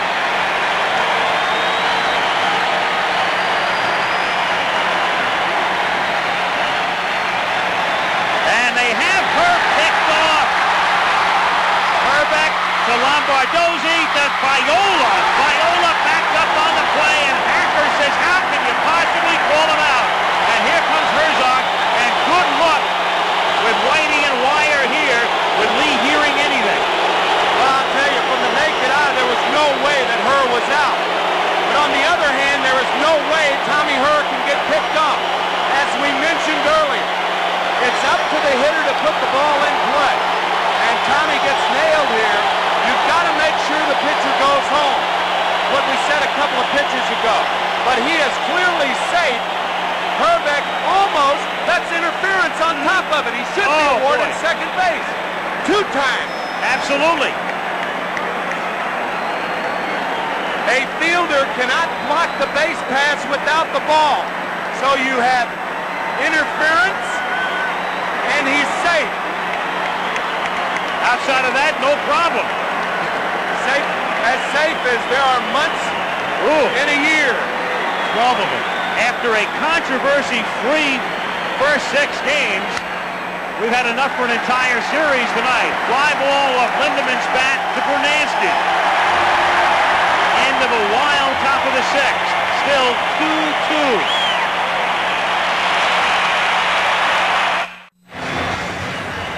Tommy Herr picked off on a 3-2 pitch. That's one thing that went wrong. Now watch the others as far as the rundown play is concerned. Herbeck, without the ball, illegally blocking Herr. Herr should be awarded second base, and the tag by the pitcher Viola is late, and Wire, had insult to injury, calls him out.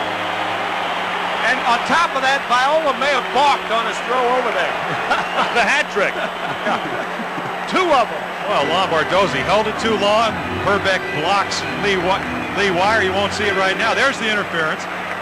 Viola doing his best. He's saying, why am I in? Right there you see the blockage.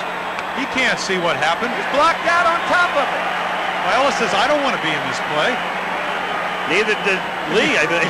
Neither did Tommy. Oh.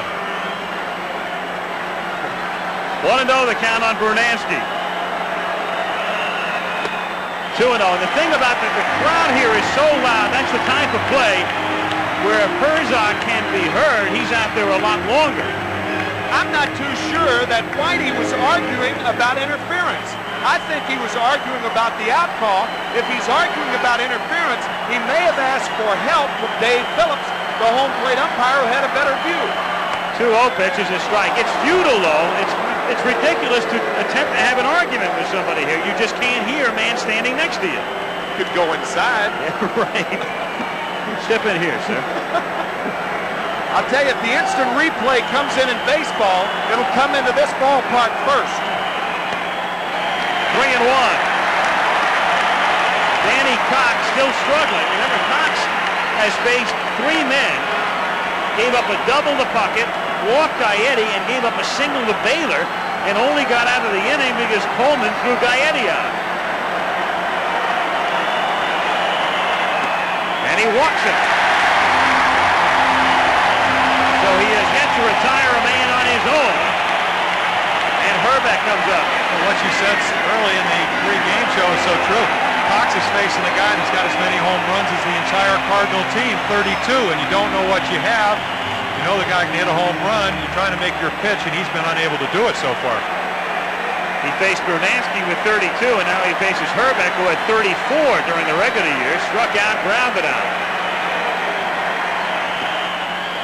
28 of them off right-handers. 20 in this ballpark. A couple more numbers. Rourke nodding, and the nod means, as Whitey paces, activity in the pen. And it might be Worrell who gets up.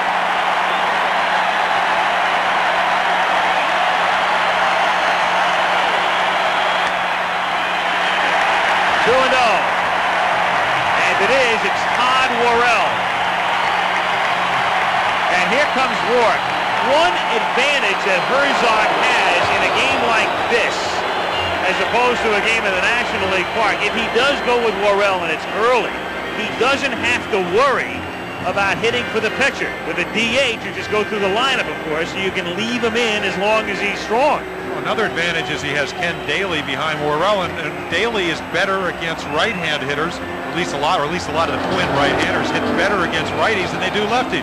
So the matchup that seems something you don't want to really cause shouldn't affect them that much. On top of that, Worrell may be used to get out of this inning and work maybe one more before they make a move, because really you can make a case for this being a very big inning. If they score here, the Cardinals a tough time playing catch-up ball. So maybe he's using him as a short man, even though it's the 6th inning. Brunansky at first, and the pitch is a change for a strike. 2-1 on Herbeck.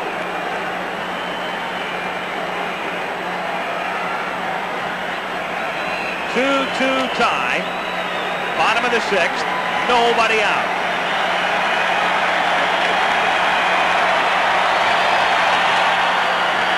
Three and 1.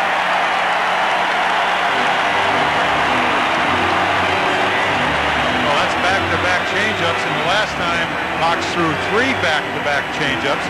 Randy Bush with the bases loaded back in game 2 hit a double down the right field line.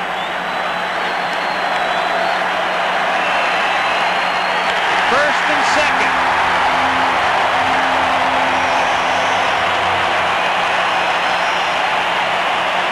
I think you may see Steve Lake go out and talk to Cox again. Yep. That's what Whitey just told him to do, and there he goes. You got to buy time right now. Worrell hasn't been warming up that much. The whole infield is going to help buy some time here. And also they've got to discuss all the possibilities with first and second and nobody out, and you've got to get that close to be heard. That's a tight-knit group.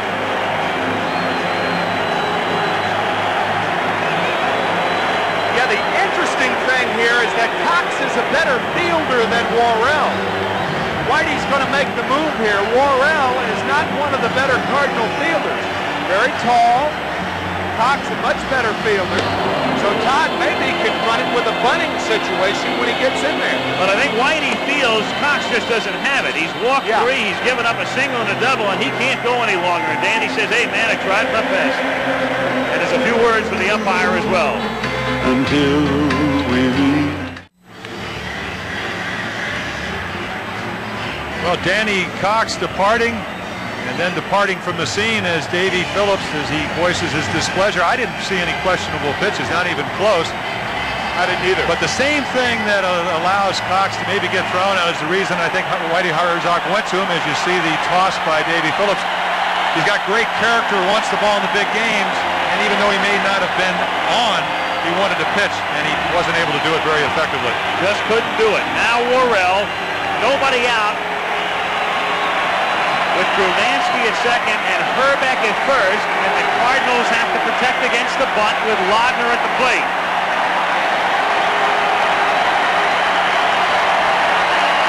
He squares and looks at a strike, with Lindemann charging and Lawless on that plate backing up to cover third. A perfect play situation to have a guy that's bunting. You have a guy that throws about 96 miles per hour, throws the textbook high fastball that might induce a pop-up. You have a slow runner.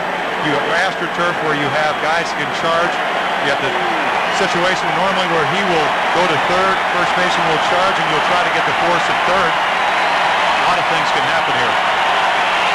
Lindemann charges, it's outside, they throw down to second, and Ozzie is able to scoop it out of the dirt. You see Ozzie give him a decoy. Brunansky, Ozzie ran back to center field with the ball in his glove, trying to make Brunansky think that the ball got by him. Strong throw by Lake, but a short hop and a good play by Smith. Now watch him. Exactly what he did. After the play, Ozzie waits a beat, and now he runs towards center, trying to decoy Brunansky. But Tom didn't buy it. Lindemann, 45 feet from home, and the pitch bunted out and missed for a strike. 1-2. I tell you, Al, the interesting thing about the Cardinal defense right now, it's at its weakest on the corners. Normally, they would be having the rotation play on with Terry Pendleton coming in, but since Lawless is in third, lacks the experience on the rotation play, they're forced to play it straight up. The rotation play, the shortstop goes to third, the third baseman charges, the second baseman goes to first with the first baseman charging. 1 ball, 2 strikes.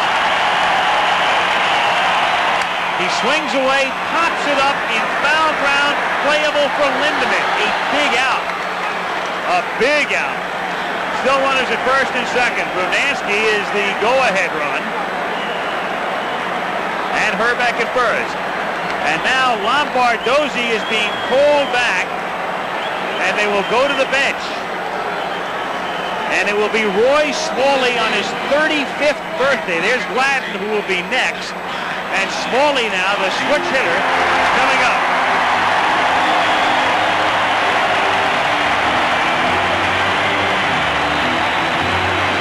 One for 2 in this World Series. Both the bats off Worrell.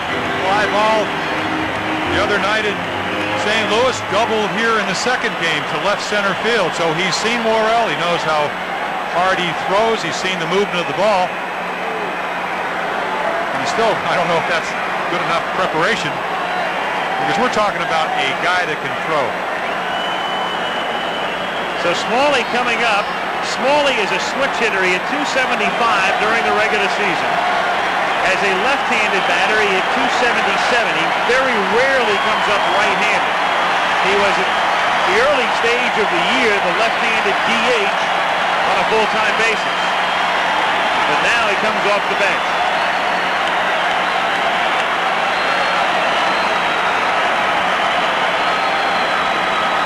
Matter of fact, I take it back. He did get the double here, but he's the one that hit the ball that Lindemann booted. Hit the ball very hard off Worrell that took a short hop and went by Lindemann into right field. Could have been a base hit, but they scored it as an error. So the ball sharply both times up.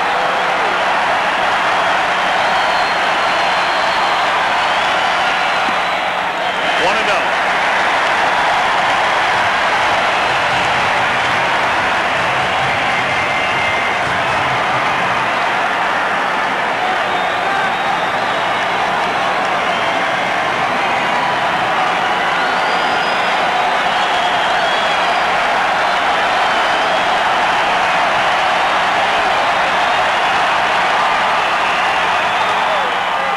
Strike. 1-1.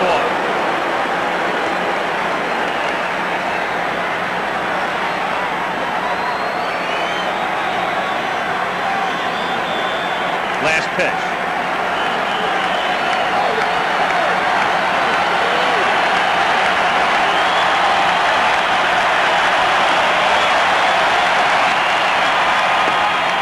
Two and one. Change up his third pitch. Of course, he knows that Smalley's an excellent fastball hitter, but you would think best against best. Don't want to get hurt with your third best pitch in this situation.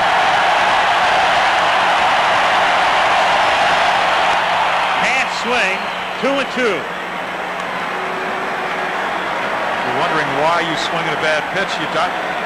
As a hitter, you have to get the bat started. We saw early in the game all the high pitches that Viola was throwing. Get the bat started, you can't stop it once you see the ball zoom out of the strike zone.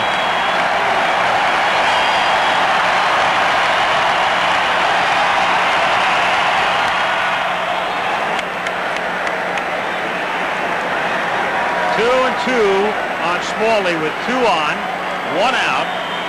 Bottom of the 6th inning. A 2-2 tie.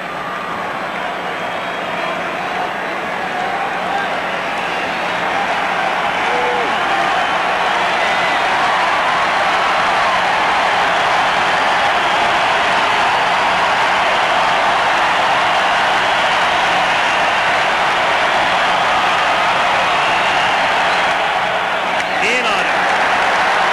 So the count is full. Now do you send the runners? I wouldn't. I don't. Jim? No, not at all. Strikeout pitcher, catcher Lake that can throw. Smalley, first one to admit that if he doesn't play a lot, he strikes out more than he usually does.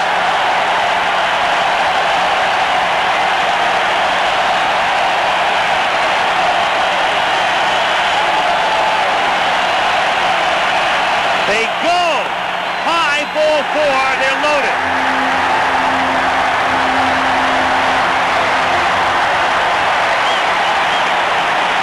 Three walks and the bases are loaded with 1 out. And Dan Gladden, who hit a grand slam a week ago last night, is the batter. And Al Newman, who will go in to play second base, is the pinch runner for Smalley.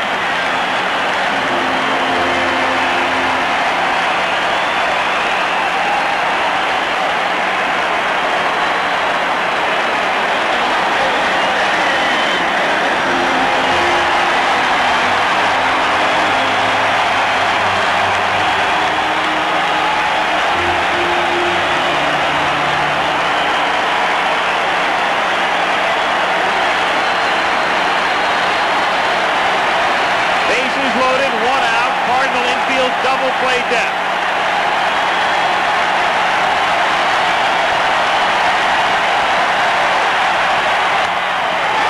Hooking foul.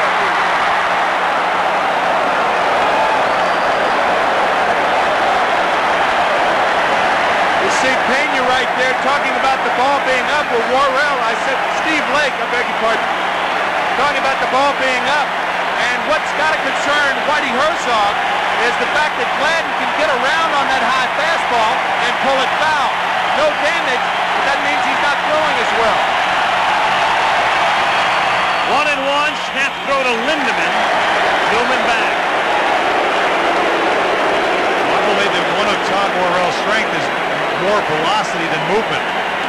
So it's a matter of timing.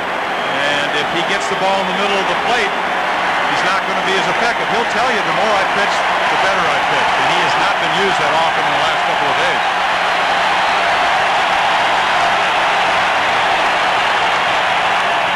One and two.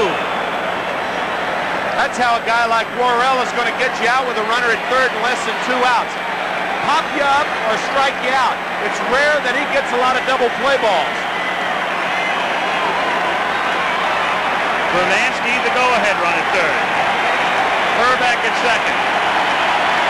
The pinch runner Newman at first.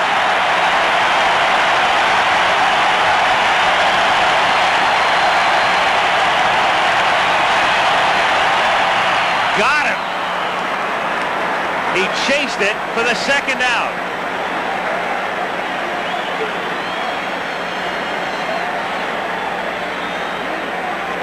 We talked about the fastball. Now look at the slider. Second better pitch. Very tight. As we said, a slider slides. It looked like it's a fastball. You go out to hit it, and it slides away from you and down. Of course, he set him up with about 496 miles per hour fastballs, 95, whatever. So your second pitch becomes your best pitch. Did then. Gagne up and in. We're talking about sliding. What about Lake on that last play and the pressure on a Steve Lake right now? Well, he has had some physical pressure on him twice. One from Don Baylor and the other from Gary Gaetti.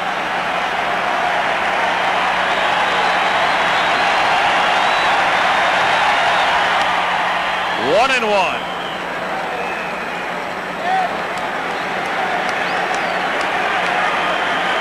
Bases loaded, 2 down. Brunansky, Herbeck, Newman.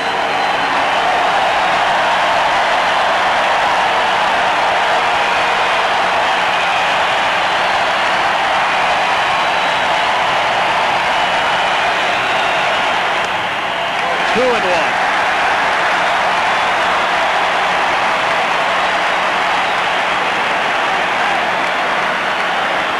Rourke, good luck being heard above his den.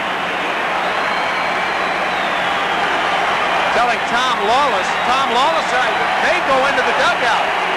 Lawless had to call time. Lawless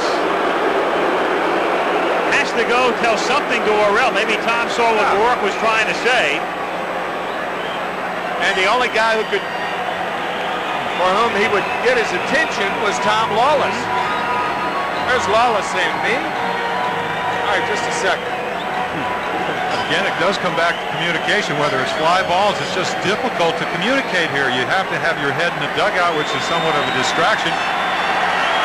Again, a right-handed pitcher can't see over the Cardinal dugout.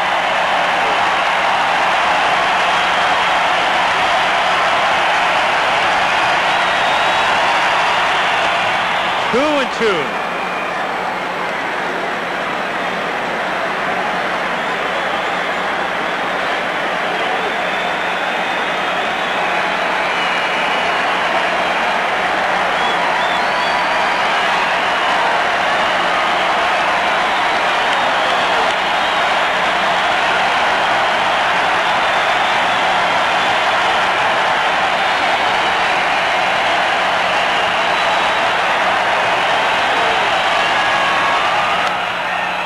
Still 2 and 2.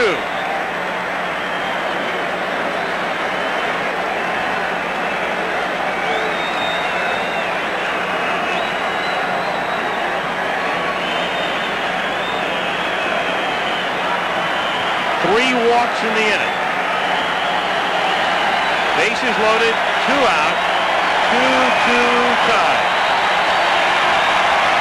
And they pick up the tradition down in the pen because the ringleader Newman is at first base.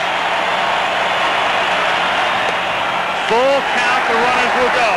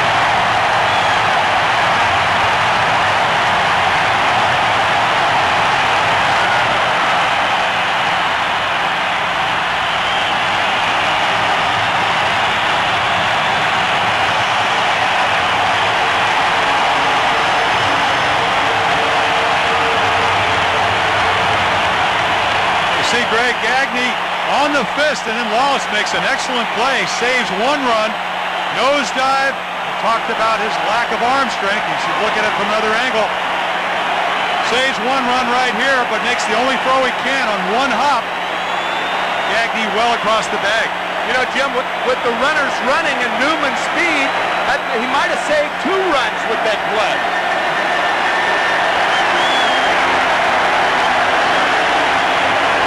Twins and Puckett coming to the plate. What a ball game.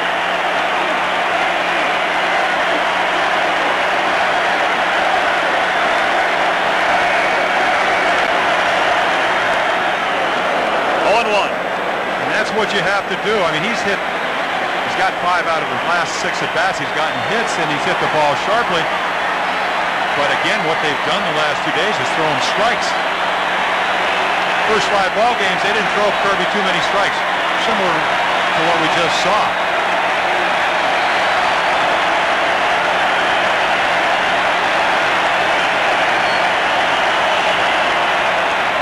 Strike 2.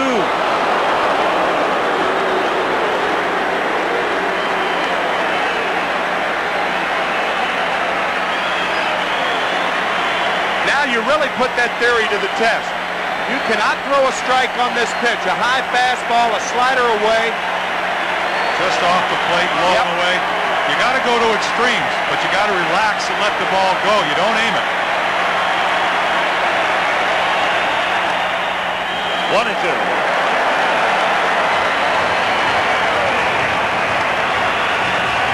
But again, we're talking a guy with 28 home runs. We haven't seen any power in postseason play with the exception of that line drive to center. But he can turn on a ball, something he couldn't do 2 years ago.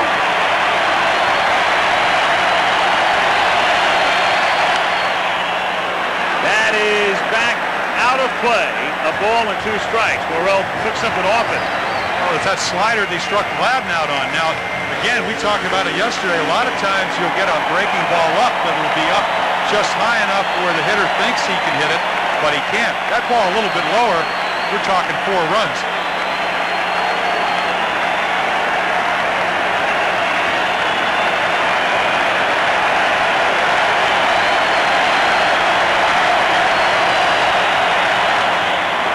Tip held by Lake, strike 3. They get a run to take the lead. 3-2 Twins after 6. Back after this from your local station.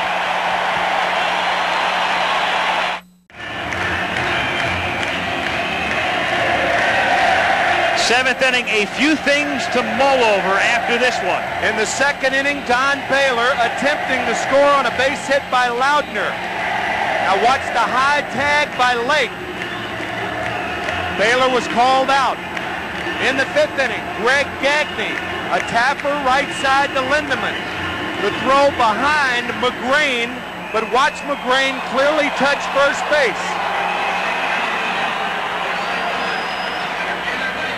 Gagne calls safe. Herr in the top of the 6th inning. The rundown play. Interference on Herbeck. Herr safe at first. Herr was called out. And all that through 6 as we go to the 7th. 3-2 Minnesota. Willie McGee, then Pena and Oquendo. Frank Viola, and he's been on the bench a long time. That was a very, very long bottom of the 6th inning.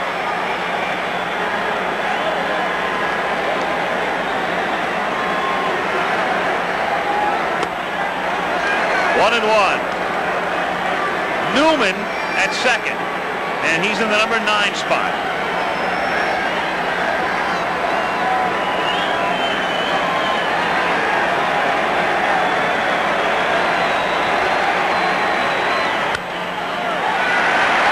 Herbeck, Newman, and Brunansky all chasing it, but they can't make the play.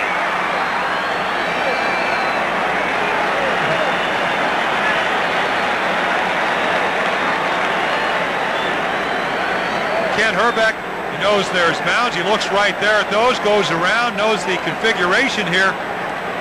Almost gets to the ball, hits off the railing, and Al Newman with a spectacular play, but it doesn't count. How about that? This is a weird game, I'm telling you.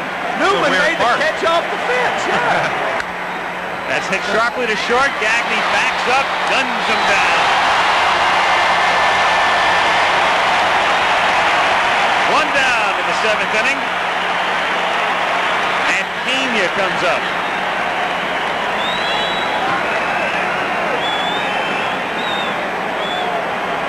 Check out Newman. He makes the catch off the wall, and now he wants it. Well, after what he's seen all night, you know, he figures anything might go. That's right. Yeah. That's great. 1-0 on Pena. Tom Kelly, when this season started in spring training, he was, without question, the most anonymous manager in the major leagues. I mean, even fans who follow baseball pretty closely were stumped when you said, who's managing the Twins? I think we know about him, along with a few million others now. Of course, being young has really been a tremendous boon to the Twins, because they say he's one of us. The boon to anybody. Being young, yeah. Some of them call him coach. Strike. 1-1. Coach Kelly.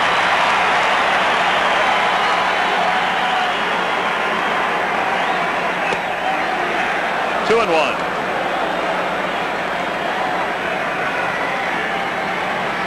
Again, relying on that fastball, and as we've seen, been able to stay out of the strike zone with it. The changeups have come late in the game, so he's really been able to go to another pitch, something he didn't have in that 2nd inning when they got 4 hits. 3-1. Curveball in the bullpen. It's Berenguer and Schatzeder. When you look at the Cardinal bench, Tommy Lawless can't wait to get up there after that 3-run home run off Viola. He may not face him. I think that curveball is directly responsible for what you said about Tom Kelly. 2-1 pitch. The guy doesn't hit a home run. They said they wanted to throw him breaking balls. Now he's behind in the count, 3-1.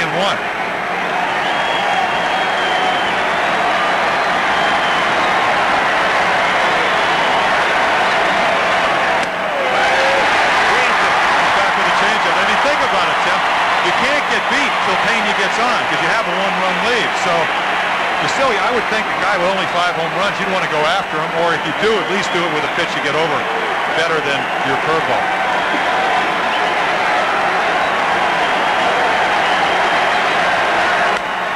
In the air to right field, deep. Brunansky back and plays it off the bottom of the fence. Pena on his way to second and in with a double. Tony Pena with his 2nd hit. And the tying run at second. Pardon me, out fastball away, and one of the most impressive players against the right field wall.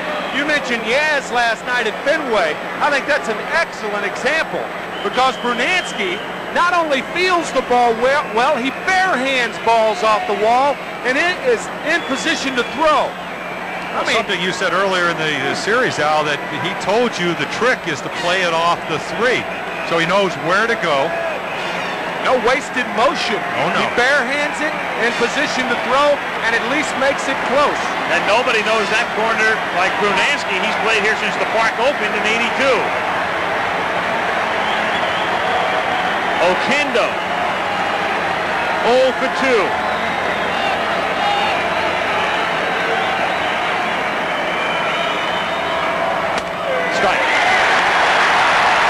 They were going to move Brunansky to left field because that's the tougher field to play here. They got Gladden. He had shoulder surgery and his arm came back, so they put Brunansky where he plays so well. But if you look at the configuration here, it's much more room to cover in left field. 0-2.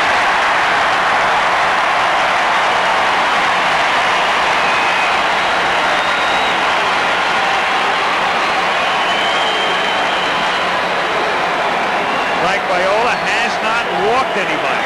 As his same thing that happened in the first game. 3 walks in the 5th game when he had trouble. Struck him out.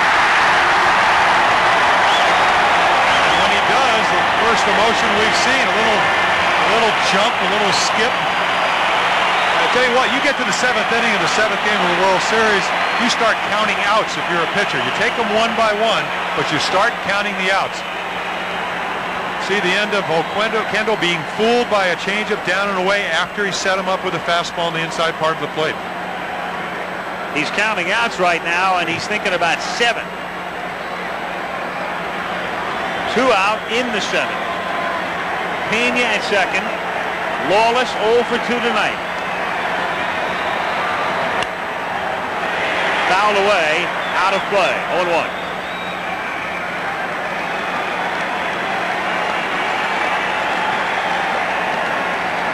Tom Lawless, the most extra of the extra men this year, all season with the Cards, came up 25 times, got 1 hit in August, and 1 hit the last day of the season, hit 080.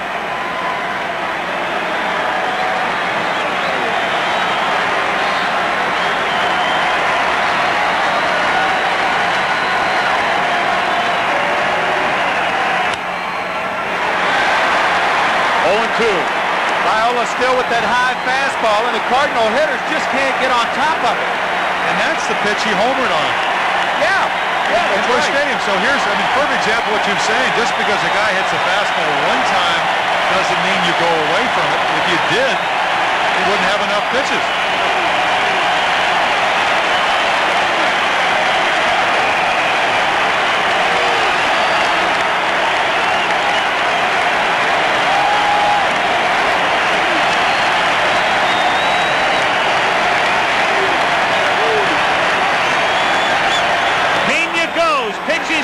Throw to Galletti off the heel of his glove, and Pena is safe. Oh, boy. I don't understand it. I don't mean, it either. worked, but some plays in baseball, even if they work, they're bad plays. Terry Pendleton did it twice yesterday, but Terry Pendleton's a guy who can run. If this is a good throw, he's out. And the Cardinals are out of a scoring opportunity. The first one since the 2nd inning. Hit the base. Yeah. Hit third base. He looked at Galletti, who was playing very deep, and figured, why not? 1-2 on Lawless, who lines it to center field right at Puckett. At the end of 6 1/2, Minnesota 3, St. Louis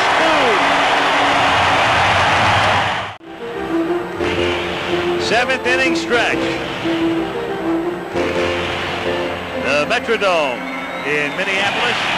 Gary Galletti will lead off. He involved in this play at the plate in the 5th inning. No ill effects shown by Galletti or Steve Lake. Of course, as you can see, Lake takes the brunt of it. Just holds on. So here we go, bottom of the 7th. Al Michaels, Jim Palmer, Tim McCarver. Game 7 of the World Series. 3-2 Twins. Galletti, Baylor, and Brunansky facing Todd Worrell in his 2nd inning of relief.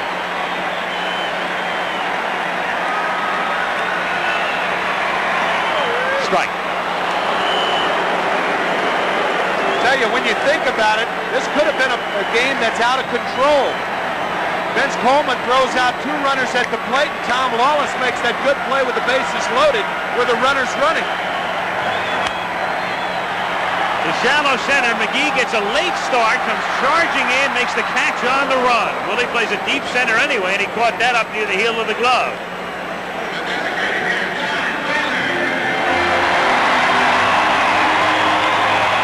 Todd Worrell ready to deliver.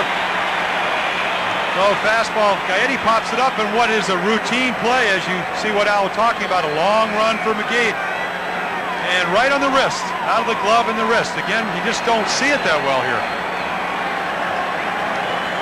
Don Baylor, who got the losing share in last year's World Series.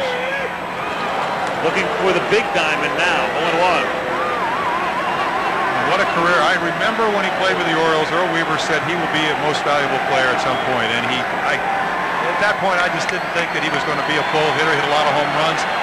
1979, 36 home runs, or excuse me, 39 home runs, 136 RBIs. Fly ball to right. Oquendo looking up into the Teflon, makes the catch. 2 down. And Brunansky coming up. A reminder, next Sunday, the New York City Marathon. 22,000 runners, and the times at the bottom of the screen on ABC Sports. Brunansky Singled, flied out, drew a walk. He has scored twice tonight. The other run was scored by Gagnon. 3-2 Twins.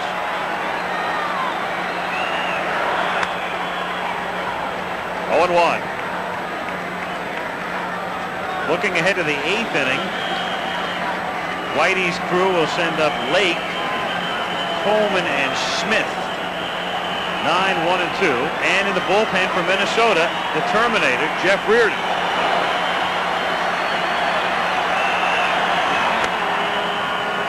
One and 1. He usually terminates games. The Twins may be hoping he's terminating a season.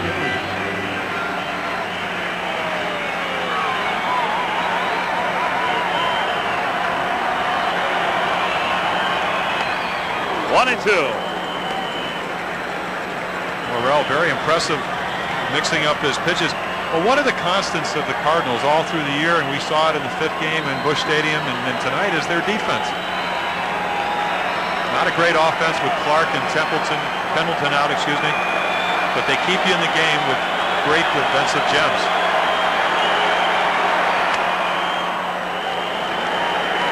Two and 2. Laudner strapping up between Viola and Kelly.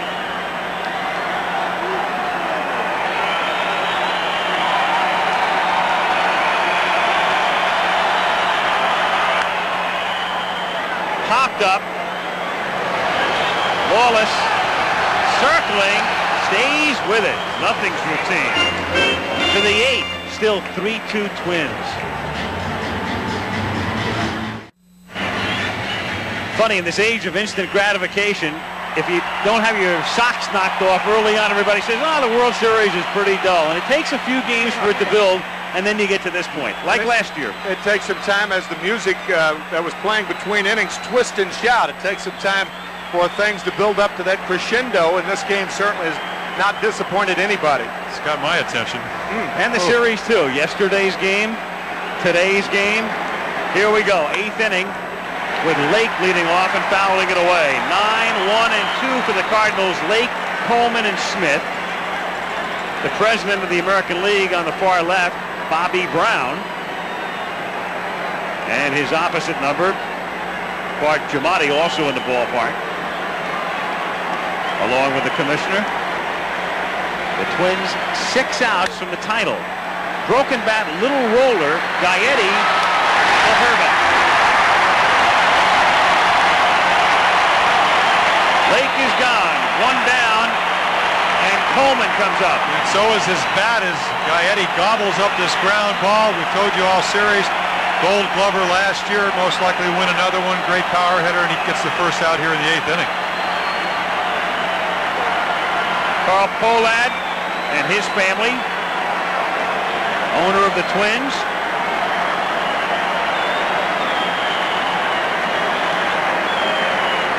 Coleman 0 for 3. Time call, the beach ball loose in the outfield. I'll tell you, I think the reason Frank Viola is still in this game, he's still throwing the ball well, yes, but Coleman is, from the right side, is 0 for 10. Ozzie Smith 0 for 8. Neither Smith or Coleman have a hit as a right-handed hitter. If Reardon were in there, they'd be hitting left-handed, of course. Foul back, 0 and 1. 1 out in the 8th inning. Plus, if they do get on, you have 150 stolen bases between the two. And Jeff Reardon has stolen 8 for 8 against him this year, and obviously much easier to run on than Frank Viola.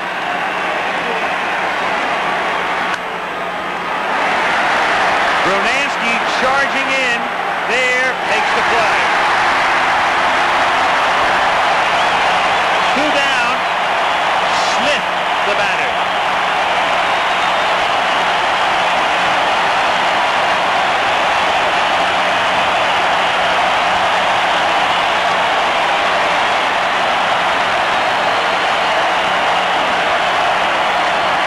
There it is, lowest regular season percentage. Oakland in 74, 556. The Twins well below that this year.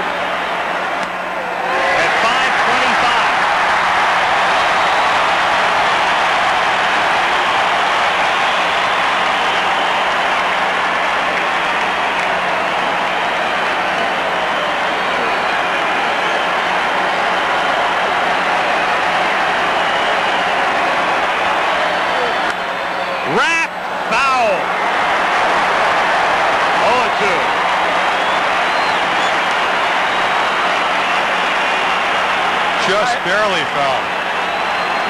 Eddie not on the line, but then again, I don't believe that's where Smith's going to hit. That was a mistake. So playing the percentages. Weak grounder to Newman. 7.5 gone. 3-2 Minnesota.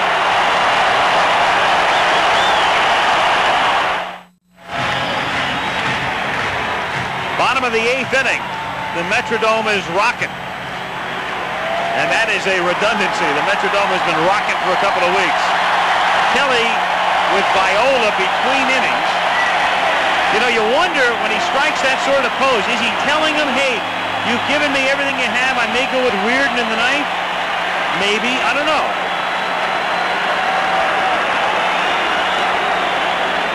Well, it makes sense. I mean, you turn her around.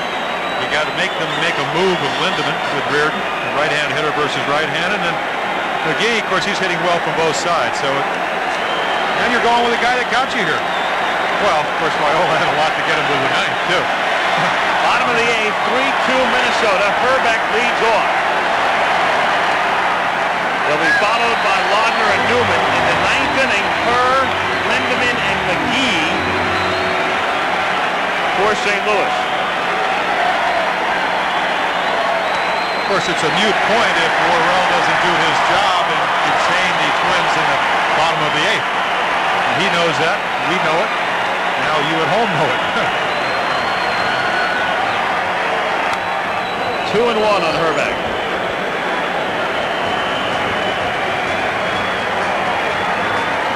The hands and countenance of John Tudor.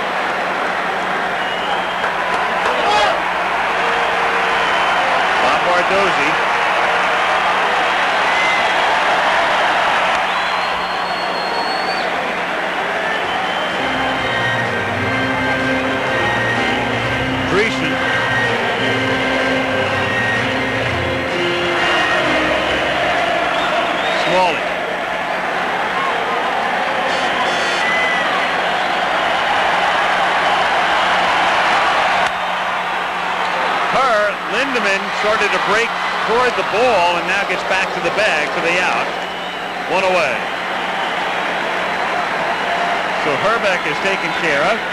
Tim Laudner comes to the plate.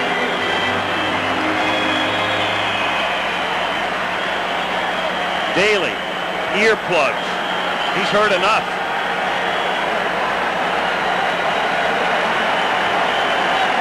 He heard a crack of the bat yesterday he didn't like. Herbeck, and here comes Reardon. So what we suspected, I think, is true. Kelly telling Viola, hey man, you were great, but I'm going with Reardon in the ninth. Strike, 1-1. And he let him pitch the 8th because he worked to Ozzie Smith. Might see Ozzie Smith and Vince Coleman. You might see Terry Pendleton pinch hitting for Jim Lindemann in the 9th inning. Possibility. Yep, that's the one thing that Herzog has going for him. His whole bench now is left-handed, basically. Pendleton is switch hitter, but as you know, he can't hit right-handed because of the rib injury. Bert,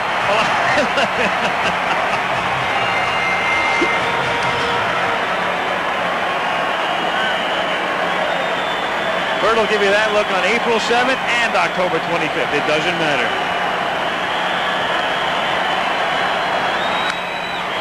Base hit.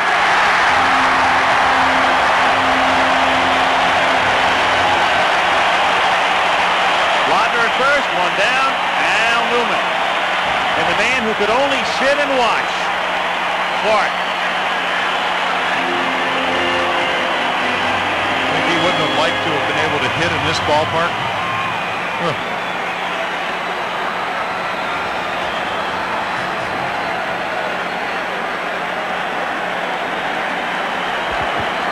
Newman bats for the first time in the game. As a left-handed batter, he hit 178 this year. Hits it in the air. Coleman was playing him to slice anyway and makes the catch in foul territory. So 2 down. And Dan Gladden, who is 0 for 4 tonight, coming up. Ken Herbeck, born here, raised here, and now trying to be part of a world championship team here.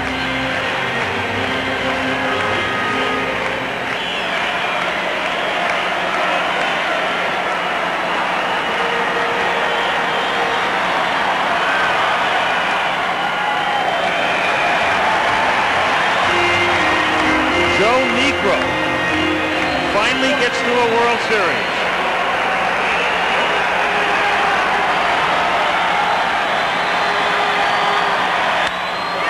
Toward the gap in right center field and up the alley. Laudner is being waved in by Rennick. Here comes a relay from her, and they can't handle it. 4-2.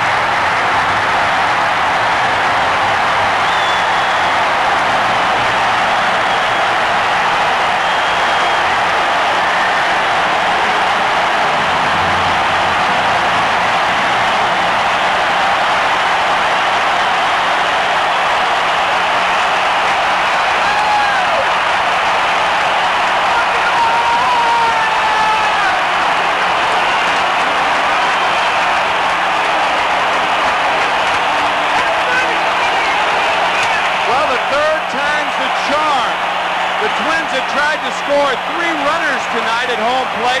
The first 2 were nailed. The third one, Tim Laudner, could have been nailed were it not for the in-between hop thrown by Tommy Herr.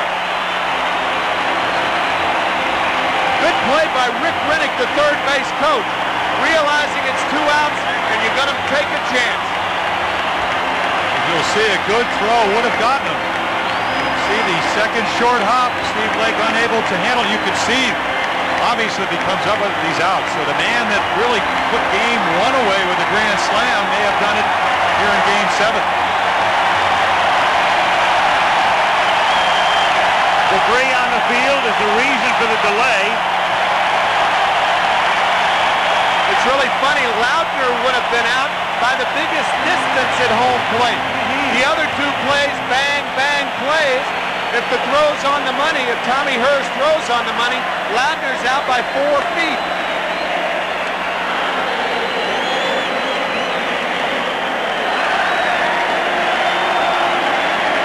Maybe. Gladden gets credit for a double, third on the throw, and a run batted in. 2 out. 0-1 on Gagne.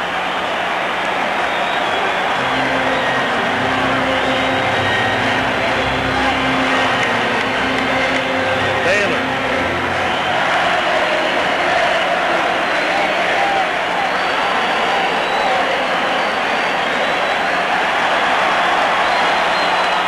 Tries the bunt, and it's 0-2. Not a bad idea. We saw him try to push one to the right side earlier in the game. Oh, struggling in this series with the bat. Currently knows his own limitations. Probably a higher percentage play for him to try to bunt to get on against Scott Worrell than to swing away. Straker.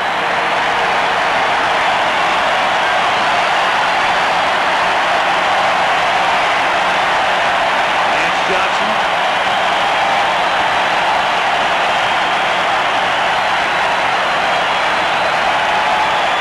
Romansky. 1-2.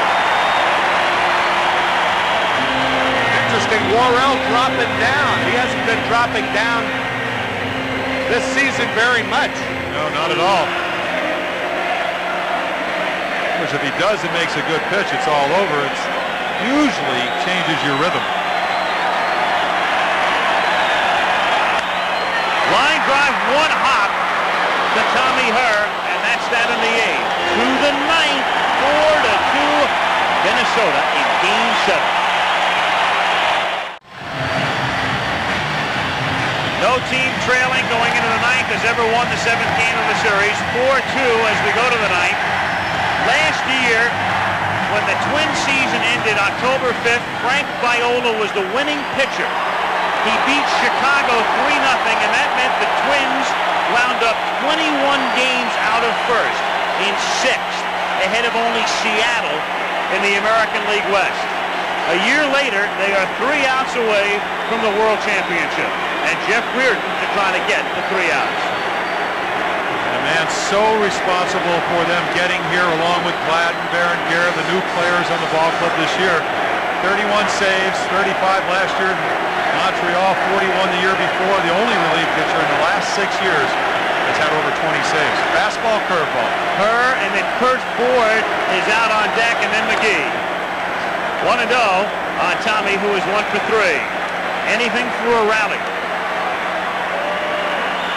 And if you think that run in the 8th inning wasn't important, consider the fact that you really take away the meaningful running attack of the Cardinals. They can still run, but it's not going to be the tying run unless 2 are on. 1-1.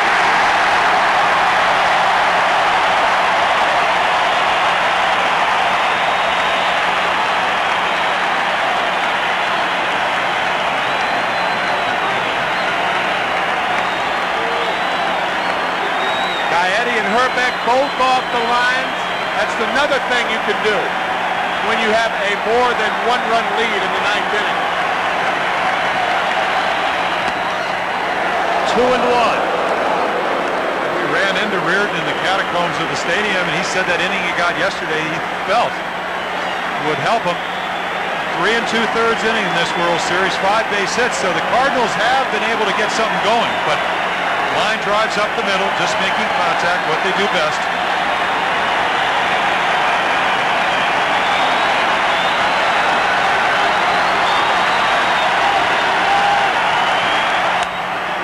Foul ball.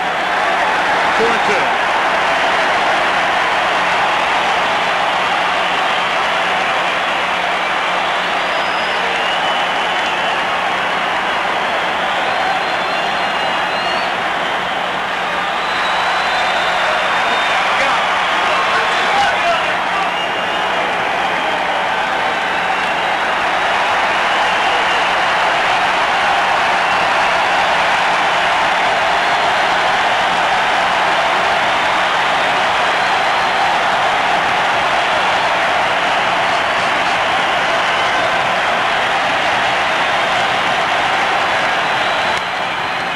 Center field, shallow, puck it on, 1 out.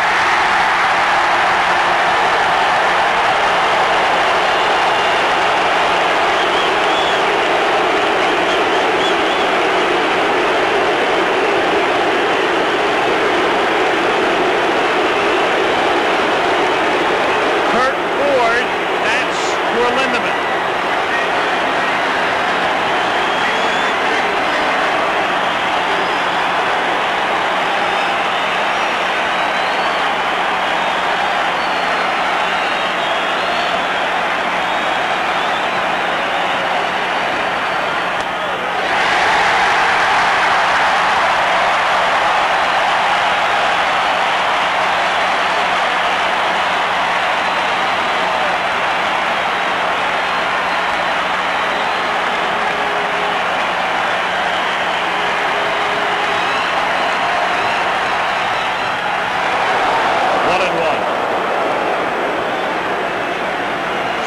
Those odds, the Minnesota Twins were 150 to 1 before the season started to win the World Series. And some thought that was too low.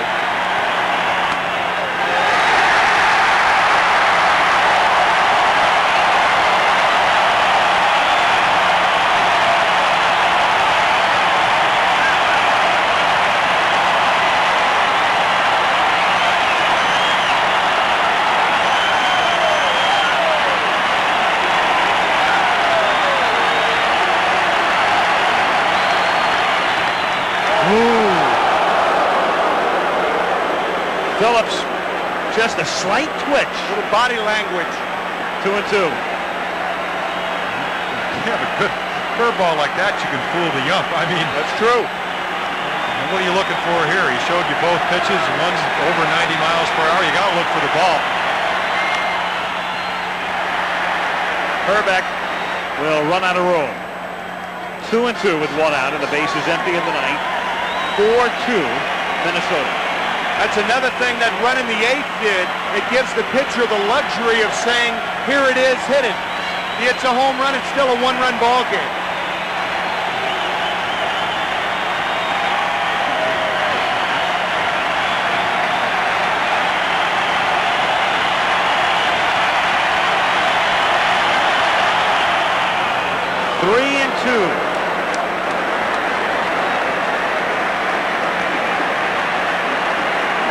McGee to follow.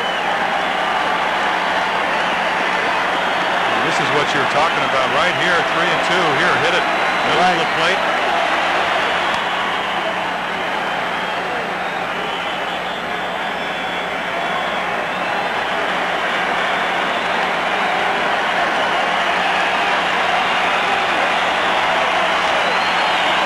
It happened to Todd Worrell in the playoffs. 2-run lead. Harry Spillman hit a home run.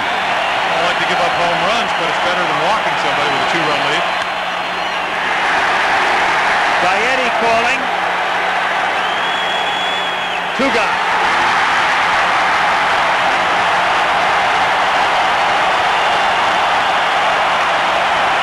McGee next.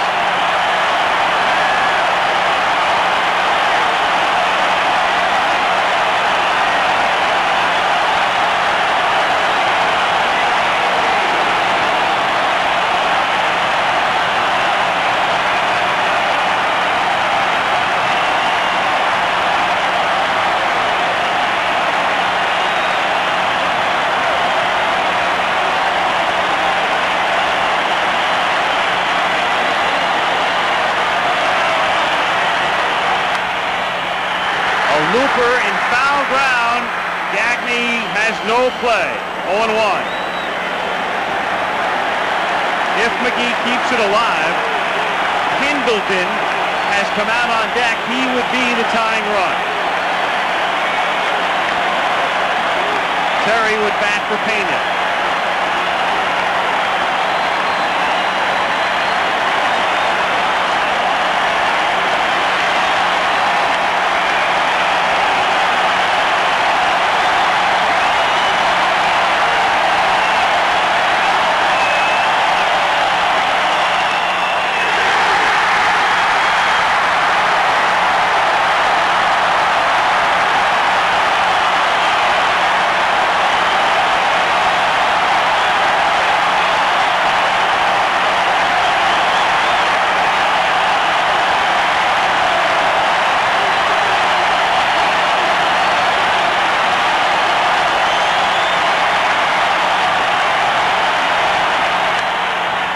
To Gaetti, for the first time ever, the Minnesota Twins are the world champions.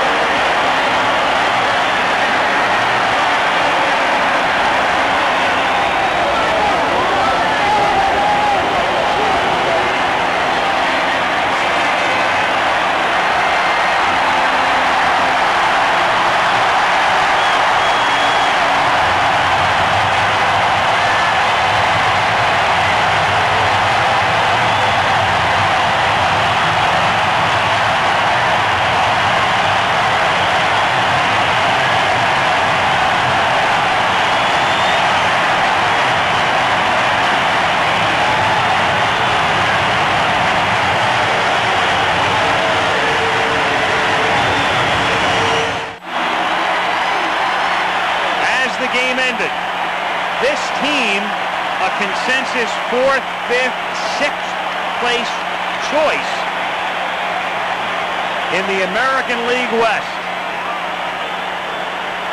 with a manager not named until 7 weeks had gone by in the offseason last year, with a 34-year-old general manager, Andy MacPhail, a team that not long ago may have been headed elsewhere.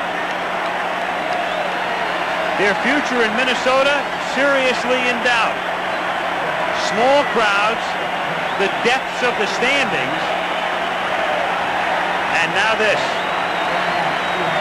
And if you're looking for Tom Kelly in your picture, forget it. True to form, he said he would allow the players to celebrate on the field. He would wait on the bench, and that's what he did. And he told us he wouldn't be able to see this if he was out there. That's right. Tom Nieto on the left and Steve Lombardozzi on the right. And that says everything.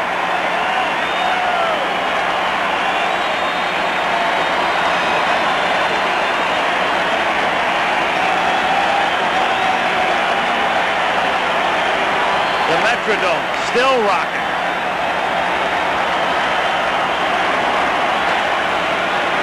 Viola beats Cox. And let's go to Reggie Jackson in the Twins locker room. Thank you very much, Al Michaels. And an obvious World Series scene. You see the commissioner on my left, Carl Pohlad, the owner of the Minnesota Twins here on my right, Bobby Brown, Dr. Bobby Brown, the president of the American League, Andy MacPhail, the general manager, young fella here of the Minnesota Twins, and the youngest manager to win a World Series non-playing since John McGraw in 1905. Mr. Commissioner, will you present the World Series trophy to Mr. Pohlad? Carl, and to the entire Twins organization, this is a very special thing. They told me a few years ago that they shouldn't have had baseball in Minnesota, and you've made it very real. It's a class organization. It was a great win. Congratulations to you, Colonel. That thing's pretty heavy. Thank you, Peter. On behalf of the entire Twins organization, on behalf of everybody in this upper Midwest area that supported us, it's just a great thrill speaking for the team and everyone here. And I just want to say I've never had a greater thrill in my life, and I'm sure that applies to the entire team and everybody else in the Twin City area. There you go. Tom Kelly, what do you think of the owner here? What do you think of your trophy? I'm very happy that Mr. Pohlad gave me an opportunity to manage these fine bunch of young men, and I'm very proud of the guys, the way they played. You know, outstanding effort against the Tigers, very good ball club, and to beat the Cardinals, just an outstanding class organization. We have to feel very proud. The thing I want to ask you, Tom, what did you say to Frank Viola in the middle of the 8th inning? Well, I didn't want to take him out, but the way we've been going all season long, we didn't divert. In the 9th inning, Mr. Jeff Reardon gets the baseball, and that's the way we did it all year. Reardon's my man in the 9th. He gets the ball. That's all there is to it. Outstanding. Mr. Pohlad, let me ask you a question. Thank you. I know that you've had some... You and Andy made it all happen. All right. Way to go. Super. Mr. Pohlad, I know you've had some great thrills in your life. You can name it when it comes to buying things, but a World Series trophy is something that all the dimes or all the pennies you can save in the world you can't buy. What's your feeling today? There's no way I can describe the feeling. I've been through many things in my life, pleasant and unpleasant. This is the greatest thrill, and the only way that you can really know how it feels is to be here, have it happen to you, and believe me, thanks to a great organization, Tom Kelly, Andy MacPhail, and everyone else, it happened to us, and we're just grateful. We're grateful for the good Lord to let us come through all this, and I can't tell you how thrilled I am. I know the guys love you. I know the fans love you. When we come back, we will come back and we see the most valuable player trophy given to Mr. Frank Viola. All right. We'll be right back. Stay with us. There you go, Frankie.